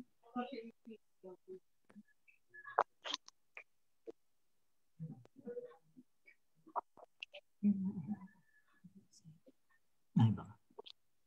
Sister Emma, kumusta ka na?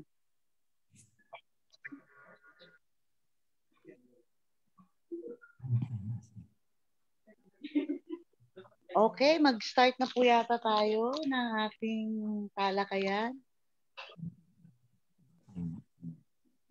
Sino ang nasa CHCC Baguio 2? Si Eunice. Dalawang CHCC Baguio. Yan. Si Sir Rod. Sige, yung mga CHCC Baguio, unahin natin. Dahil mga nasa behind the scenes sila yung mga acting SOCMED. Dapat kasama din kayo. May mga experiences na ba kayo sa buhay nyo na naging unsure? Nakasama nyo si Lord at kung merong din na sure kayo nakasama nyo si Lord. Hello po, Kuya Ching, Ma'am Des. Po, naririnig po ako. Ayan. Ay, Naririnig po ako. Natin. Ayaw yata. Okay, natitinig naman po. Okay.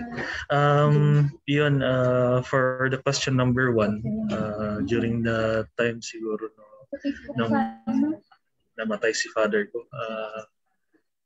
actually I have a lot of plan for him, and yun, biglang ganun nangyari, aksidente, and lahat ng plano talaga nag-crumble. And that time talagang question ko, bakit? Yan. And that's the time. And the past, number 2, in the past years, what are the sure present signs of God's presence with you? Maraming beses, pero ang pinaka-note talaga sa akin is yung nung time na Bible study yun ng Tuesday. Tapos, uwi na sana ako para since katatapos ng trabaho ko. Ayun. And parang pinabalik ako to join the Tuesday group. So damang-dama ko talaga yung presensya ni Lord during that time. So behind the scene talaga is the Lord's really dragging it to a certain place. Yun siguro. Thank you. Thank you, Sir Rod, for sharing that. Na talagang minsan hindi natin alam kung paano kumikilos ang Panginoon. Ma'am Des and Kuya Jing, kayo po. Kasama natin si Pastor Arnel sa grupo natin. Okay. Sa akin, yung honestly, may mga times talaga nagki-question yung presence ni Panginoon. Panginoon, hindi sa akin. Pag nakikita ko yung suffering sa world, cases like war, tapos may mga bata na innocent na namamatay. Siguro hindi sila Christians, pero parang sa akin yun yung time na nagtatanong din ako. Pero personally for us, yung faithfulness ni God, damang-dama ko naman. Pero yun, pag nakakita ko ng iba, dapat ba hindi ko natitignan yung suffering ng iba or hindi ba dapat kino-question yun? Yun yung lagi akong affected sa ganun. Kaya nag-stop na ako kung minsan sa mga panonood ng kung ano-ano dahil sabi ko, ako dapat ba akong nagtatanong? Masama bang magtanong? Or doon ako nagsa-struggle even now. Is God present only for Christians or non-Christians? Yun yung question ko lagi sa mind ko. And ang daming sufferings ng innocent people. Are they suffering because they're not Christians? Parang yun yung laging pumapasok. And dinidismiss ko kung minsan kasi ayoko ma-affect yung faith pero it keeps coming back as a question. God's faithfulness sa family, ang dami ng miracles na ginawa sa family namin. Some are very, very grand, very big, unbelievable miracles.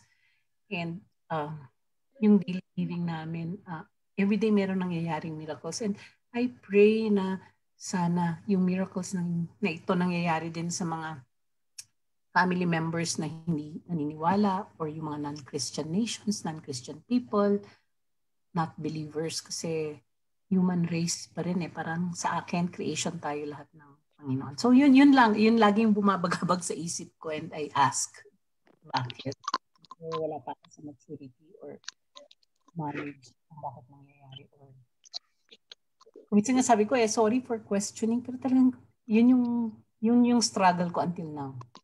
Hey. Thank you po. Kuya Jing, kayo po ba may i-add? Hindi ako kasi ma-question. Always answering. I don't because yung human nature kasi yung experience mo na kanya-kanyang mga questions, kanya-kanyang mga challenges. Pero for me personally, very kahit na noon very parang retrospective. When you think about things na nangyari sa ako as a personal na life ko, na kahit na noon hindi pa ako Christian, parang I find doon ako na surprise. I find na palaging nandun yung ang Panginoon na watching over me, over yung family, over yung mga mahal ko sa buhay. Na actually parang sa akin parang wala lang, parang and I'm very thankful na nandun pala ang Panginoon over yung years ng journey ko. Today, kung may mga challenges, parang I really don't question yung kung nandun ba siya o wala siya. I know nandun siya. Sa akin. Of course, marami siguro tayong mga question but I don't delve yung sa mga questions na yun siguro. Siguro personality ko rin. But I've seen so many miracles na parang imposibleng walang Panginoon. Yun yung sa akin.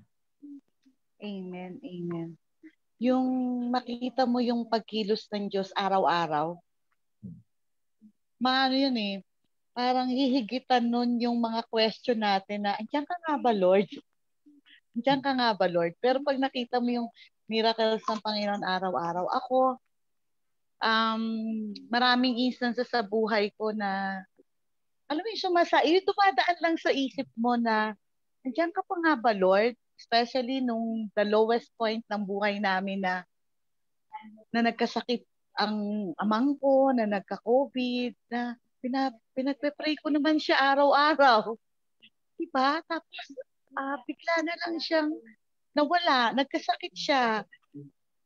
Sasagi sa usap mo na, Lord, nadinig mo ba yung prayer ko? Yung nadinig mo ba yung prayer ko? Pero yung eventually, pag naramdaman mo na yung presence ni Lord, tapos pag lumipas na yung araw, makikita mo yung purpose ni Lord, bakit nangyari yon. Makikita mo pa rin na present pa rin si Lord during those times. Present pa rin siya, na hindi siya nag-a-absent, hindi siya nag-aawol, lagi siyang present. Present sa every detail ng buhay natin. Amen. Sige, Ma'am Husta, ikaw naman po. Tawa ako sa awol ah. Awol. Anyway, the lowest part of my life when our marriage I'm tested. Kasi talagang yung nagmatigas ako noon na dumaan pa kami sa nag-file siya ng annulment that time. Sabi ko sa sarili, yung talagang, sa Lord, hindi ka gumagalaw. Sige, ako na lang. Ako talaga. Ako parang, yung the Lord talagang dun na parang, nandyan siya pero hindi niya pinapakinggan yung prayers ko. Parang yun yung feeling ko. So, until time came na I humbled before the Lord and asked a help. And then yun na po nagkaroon ng, tapos na-lighten up yung burden ko na, and then I just put all into the Lord, everything. And then yung nang time, hindi ko na-expect na hindi ko talaga expectin yun kasi siya foreigner siya. Alam mo naman sa ibang bansa pag wala na talaga. So, I did not expect everything. Pero yung sinabi ko kay Lord, pag ma-approval yung annulment namin, talagang hindi siya. So, I accepted the fact na sinabi kong fact na yun. Sinabi ko na fact din kasi ready na ako. So, ang nakakatawa sa korte, nagkwento pa. Nakakatawa sa korte nung nagsalita na ako. Talagang nag-blush siya nung nakita niya ako. Talagang half itong ulo niya ang red. Tapos sabi siguro, napunta sa isip ko, sabi siguro ng judge, ay mahal pa niya to kaya hindi niya in-approve. Hindi niya in-approve yung namin, yung annulment. Kasi yun yung comic, kidding aside naman yun. So anyway, I trust and trusted to the Lord. So, hindi ko in-expect na 2020, yung anniversary namin na tawag doon, mag-reconcile kami. Yun naman ang nakita ko yung trabaho ni Lord. Pag talagang binigay mo pala sa Kanya, mag-humble ka sa Kanya to ask help, to cry out to Him. Talagang, He will work miraculously. So I did not expect that. So that's the breakthrough of our reconciliation is that's where God's power in our life. Amen. So yun. yun ang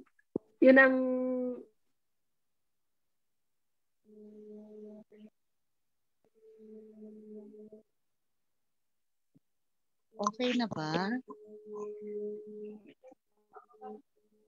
Ang galing talaga. When we cry out Nawala to God. Oo nga eh. Nawala yung sound niya. When we cry out to God. No? Yung feeling mo wala na si Lord. Pero when we cry out to God, pararamdam niya na andyan lang siya with us. Miracle yun, di ba? Miracle yun eh. It seems parang wala na. Pero nung umiyak ka sa Diyos at tumawag ka sa Diyos, pararamdam sa'yo ng Panginoon. Amen. Si Pastor Arnel? Sister Emma po ba? Andirito na? Andiyan na si Emma. Si Emma muna. Sige. Si Sister Emma po muna. Kumusta na, Sister Emma?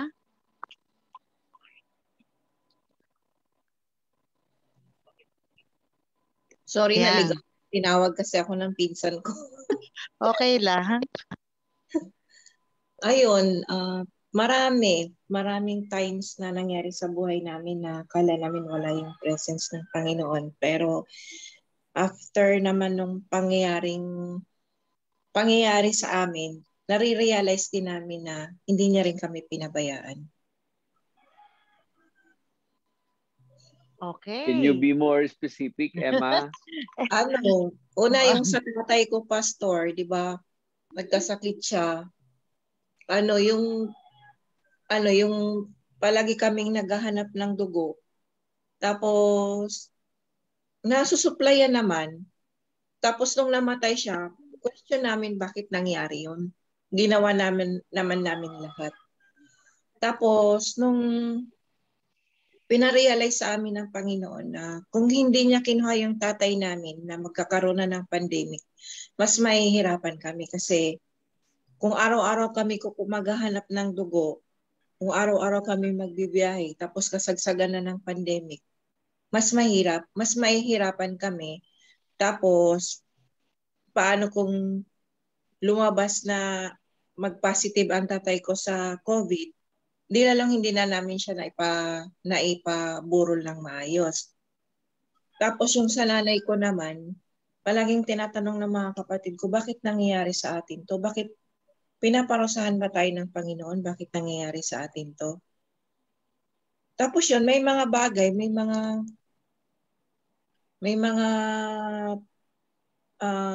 merong pastor na nagpunta dito sa amin, tapos pinaliwanag niya sa amin na hindi porket nangyayari yan, hindi na kayo mahal ng Diyos. Nangyayari man yan sa inyo, may mga pagsubok man na ganyan sa inyo. Kalooban ng Panginoon yan at hindi niya kayo pababayaan. Ayun, kahit namatay yung nanay namin, yung paruot papunta at pasugod kami ng sugod sa ospital, hindi niya kami pinabayaan.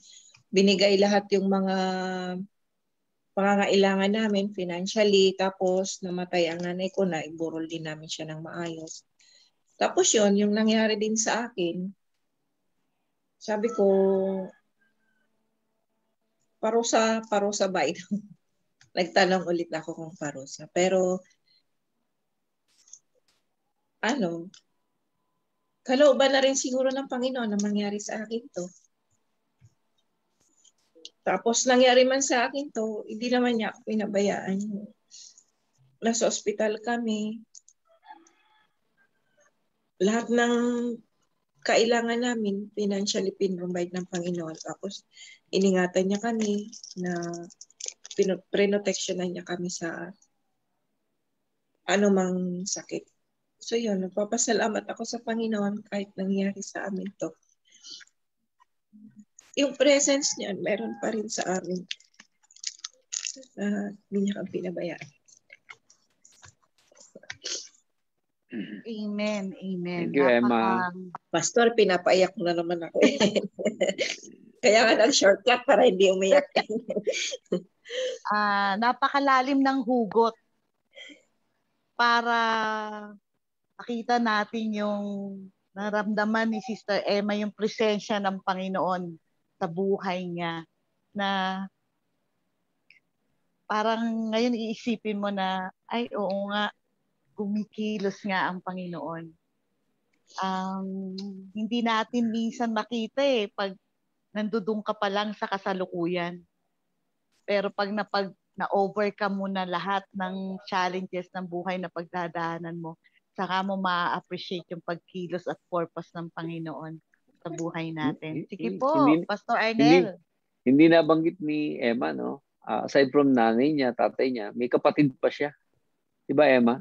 Oo, Pastor. Kuya niya. Namatay. Sunod-sunod yun eh. Sunod-sunod yung mga pangyayari talaga na yun na. Yes, ngayon, gusto ko Pastor. lang i-comfort ang bawat isa na hindi masamang magtanong. Naintindihan tayo ng Lord kung may mga questions tayo kasi part ng ating humanity. Yung human natin na kuminsan, alam na Diyos yung limitations natin, yun ang kagandahan doon. At hindi niya tayo i-condemn kung tayo man ay nagtatanong sa Panginoon dahil bahagi yun ng pagiging tao natin. Hindi natin kasi nakikita yung bigger picture ko minsan at sometimes hindi nga tayo sensitive kung paano siya kumikilos. Kumbaga sa naka-micro management, naka-micro perspective tayo. Pero si Lord, macro perspective eh. Nandun kasi siya sa trono niya. So kitang-kita niya yung nangyayari sa buong mundo eh. Tayo nakikita lang natin yung sitwasyon natin eh. So ang kumisan, hindi talaga natin maintindihan yung mga kaparaanan ng Panginoon. But ingat, sabi doon sa awit, kung hindi man natin naiintindihan yung ginagawa ng Diyos, you just trust His heart na sino ba siya. God is a loving Father, merciful Father, gracious Father. Pero He is also a just God. No? Dapat wag natin kakalimutan na hindi lang ang Diyos mapagmahal na Diyos, makatarungan ng Diyos. At hindi niya tinotolerate ang namang uri ng kasalanan na pagkakamali ng tao, pagsuway ng tao. Didisiplina niya yung mga tao minamahal niya. So in that case, makikita natin na si Lord, kasi minsan pag ang perspective natin ng Diyos, puro full of love lang. Nakakalimutan natin, God is the God of truth as well and the God of justice as well. So pag nakilala natin kung sino talaga yung Diyos, doon natin makikita na, Lord, thank you. Dahil ikaw nga pala ay hindi lang Diyos ng pagmamahal, kundi ikaw din ay Diyos ng katarungan at katotohanan. So yun lang po. Maraming salamat sa inyong siguro naman ako hindi na ako magpapatato. Alam niyo na yung mga nangyayari sa buhay namin.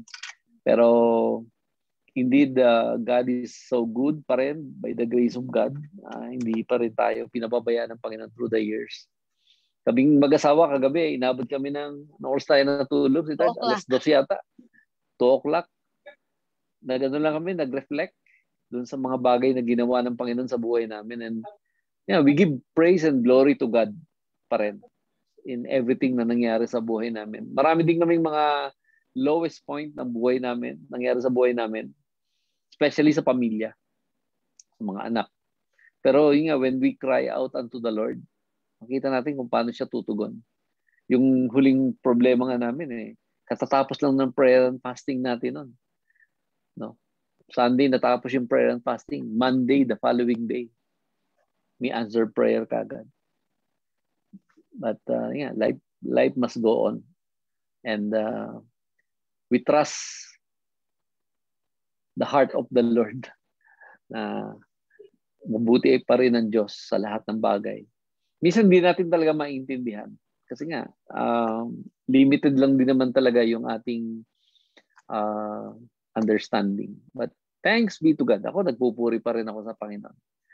Sa ginagawa niya. Sa mundo, kahit na ako din, katulad ako ni Ma'am Bes, naapektuhan ako sa mga napapanood ko. Pero dahil alam ko yung Bible ko, alam ko yung salita ng Diyos, by the end of the day, si Lord pa rin ang magtatagumpay. Yung kingdom pa rin ni Lord ang magpiprevail. At pakikita ng Diyos na He is the sovereign Lord. He is the God of the universe. He is the Lord of Lords and the King of Kings pa rin. And yun naman ang sinasabi ng Bible natin. After all this chaos, makikita natin na magmamanifest pa rin yung kanyang glory. At kung babasahin nga natin kasi yung history, binabasa natin yung history. Di ba? History repeat itself lang naman. Nakikita natin kung yung si Lord nagmamanifest in different generation to generation. Is the God of He is an everlasting God from generation to generation. Talaga makikita mo si Lord. How He works and how He execute His unti-unti niya lang kasing ina-unfold yung plano niya. Sometimes handol lang tayo sa let's say page 258. Handol lang tayo sa page na yun. Pero si Lord meron siyang grand plan kasi. Meron siyang meta story na we have to follow through. Kaya huwag kayong bibitaw. Kumbaga sa nanonood kayo ng telenovela. Minsan naapektuhan tayo sa pinapanood natin. We empathize doon sa pero tapusin mo yung series kung series yan para makita mo yung ending. At kagandahan sa Bible, binigay na sa atin yung script. Alam na natin yung ending. Di ba? So yun ang advantage natin bilang mga mananampalataya. As we read the Bible, we we know how God works, ano yung plano niya, ano yung purpose niya, at ano yung mga pwede nating gawin in such a time as this. Kaya ako, nakita ko opportunity to preach the gospel. Itong mga pangyayaring ito. Na kung saan si Lord, niyayanig niya ang buong mundo para makilala natin siya na siya talaga ang Diyos na makapangyarihan sa lahat. Magandang, sino si Popo? Ay. Si Popo. Si Popo. Popo Hello, mo yun? Brother Popo. Hi, Pops! I miss you, Brother Pops. Nasa work natin. Sa kotse yata siya. Nasa trabaho po, Pastor. Okay. Break Hindi time ko nila. nakilala. Parang tumaba. Okay. Hello, Pops. God bless you, Pops. Ingat ka dyan, Pops. Okay, salamat po. With the many whys that we have, katulad nga ni David, ako pag nagbabasa ako ng Psalms nung una, sabi ko, dati ba't ganun? Parang dami niyang pinupur out na whys, na mga tanong sa Panginoon at lahat ng sama ng loob niya. Pero sa dulo nun, kasi nga tao lang di ba? Ang dami niyan tanong, ba't nangyari sa akin to? Ganyan, ganyan. Pero yung dulo, he cry out to God. Yung binigay niya lang talaga sa Panginoon lahat ng mga bagay na tanong niya, kundi reklamo pa niya, may mga sinasabi pa niya, lipulin niya. Pero sa dulo, dulong-dulo nito, he cried out to the Lord. Sa buhay talaga natin, isa lang po talaga ang kailangan natin gawin, na makita man natin ang lahat ng bagay na hindi natin kayang bigyan ng answer. Ang isa lang po talaga kailangan natin gawin, we cry out to God. Amen. Amen and amen. Amen. Siguro hindi nga natin. Sige, Kuya Jing, go ahead. Kuya Jing. May sinad lang si Des noon yung about worry na worry and prayer. Nag-stick sa akin yung worry sa conversation with yourself about things you cannot change, di ba? And then prayer sa conversation with the Lord with things He can change. So parang very glaring sa akin to kasi many things will happen. Siguro yung mga bagay-bagay na yun will still happen. Pero yung what will change will be yung mga viewpoints mo nag-change eh. Yeah. Yung nandun, pero yung viewpoint mo with yung guidance ni Lord is really nag-change. And with those, yung ikaw mismo will hindi ka masyadong burdened. Parang why worry yourself to death, di ba? Yeah. Tama. Thank you po. Tama nga naman, ano? Why worry yourself? Pwede naman tayo manalangin. And as you pray, nagpe-pray ka pala, chine-change na ng Panginoon yung perspective mo dun sa mga bagay-bagay na wino-worry natin. Salamat po sa mga encouragement ng bawat isa. Thank you po. At patuloy tayong ingatan ng Panginoon. Babalik na po yata tayo sa sila pala ang pupunta sa atin. Kasi tayo yung... Kuya Jing, ikaw mag-closing prayer mamaya po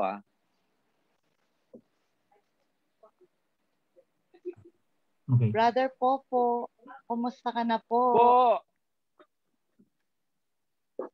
May audio ka ba po? May audio ka? Wala, no? Kasi kinukunan ka lang ng camera ni Emma. Okay. Nakakatuwa naman si Brother Popo.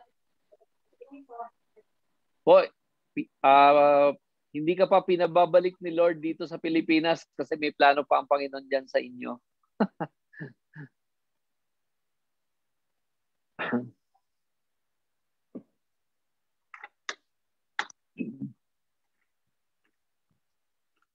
Si Kuya Bobby tsaka si Kuya Ray laging kasama namin sa devotion. Halos gabi-gabi po. Sana maka-join ka rin.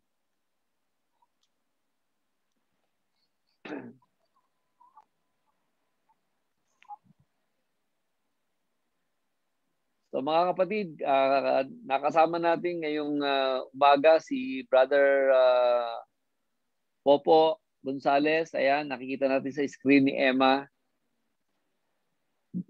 Kumuway-kaway tayo kay Popo. Yun. Woo! Miss you po. Ingatan ka ng Panginoon dyan.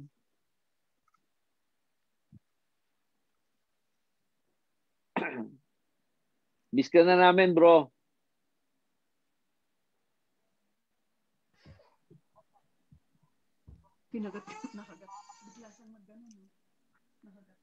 Miss na natin yung apple ni Popo ah.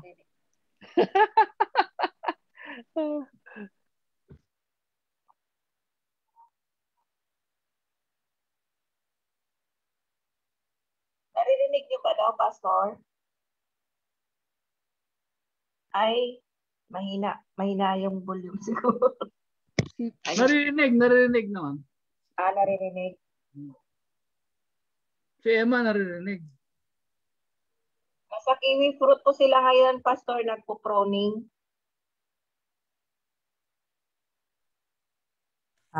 Hello po, good morning po ulit.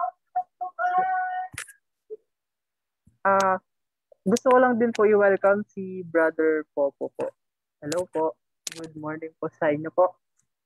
And may I call on kay Ate Kay po to lead us in prayer for our tithes and offering.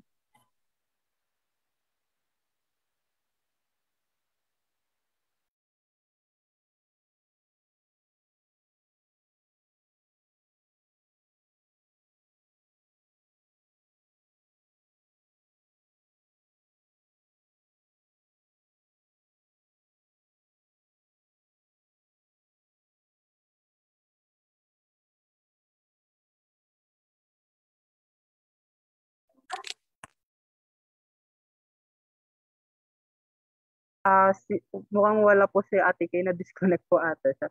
Okay, so tatawagan ko na lang po si Ate Carm to lead us in prayer for our tithes and offering.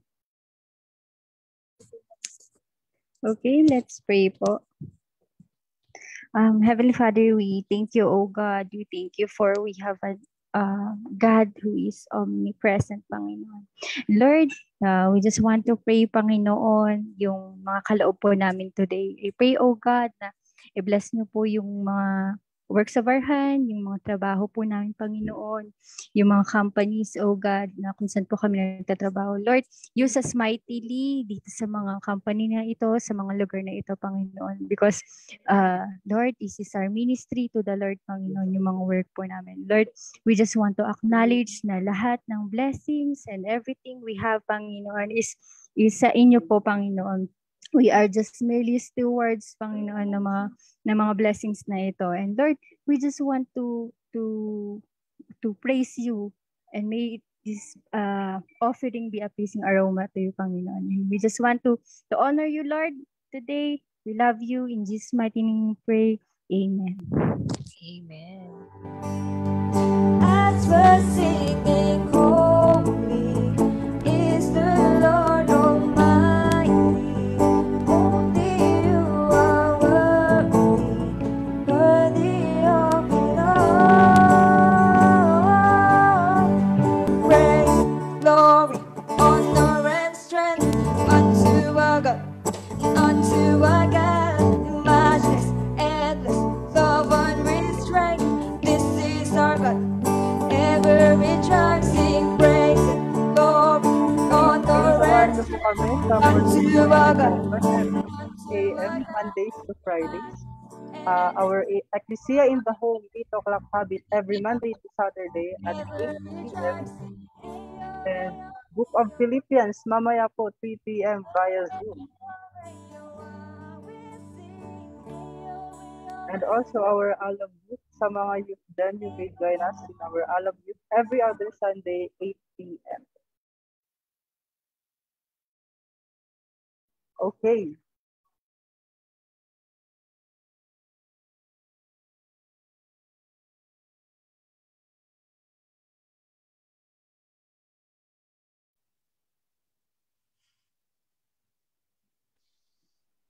Okay, may I call on Tito Jean to close us in prayer po.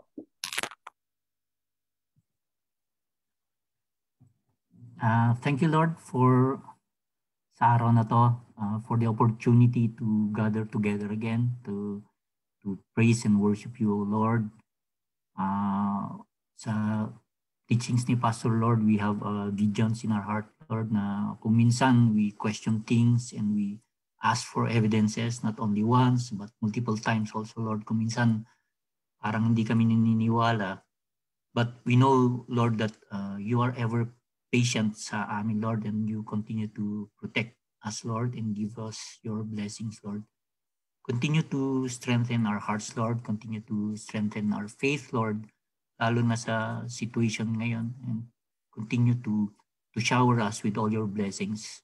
Bless our hearts, Lord, na very sensitive kami sa iyong goodness, Lord. And we know na lahat ng ito is ginagawa mo to make us stronger, to make us better Christians in our daily lives, Lord. This we pray. Amen. Amen. Thank you, Kuya Jean. Salamat po. Ingatan po kayo ng Panginoon. Ma'am Des, si Lola Esther, Paulo, si Lisa, si Kaloy. God bless you. Popo, God bless you po. Emma, God bless you. God bless. God bless po sa lahat. God bless So po. yung Thank you po. Bless po. Yung mga youth natin, may meeting tayo sa bahay nila Sir Sean. Ngayong alauna, please take note.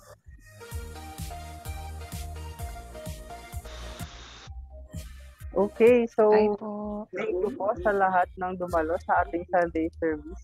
Magkita-kita po muli tayo bukas sa ating morning prayer and 8 o'clock habits. Thank you po. Good morning and God bless po sa lahat. Bye-bye. Okay. Bye, everyone. My love, God bless you. Bye, God bless. Bye, Sean. Bye, Shay. Bye, everyone. Bye po, Kuya. Corelli. Good evening. Bye, Amel. Bye. Bye, everyone. Bye, Mon. Hope to see you soon. Bye-bye, bye-bye. God bless po kayo, Mon, Ate Dam. Bye. God bless. Bye, everyone. Wala na. Bago.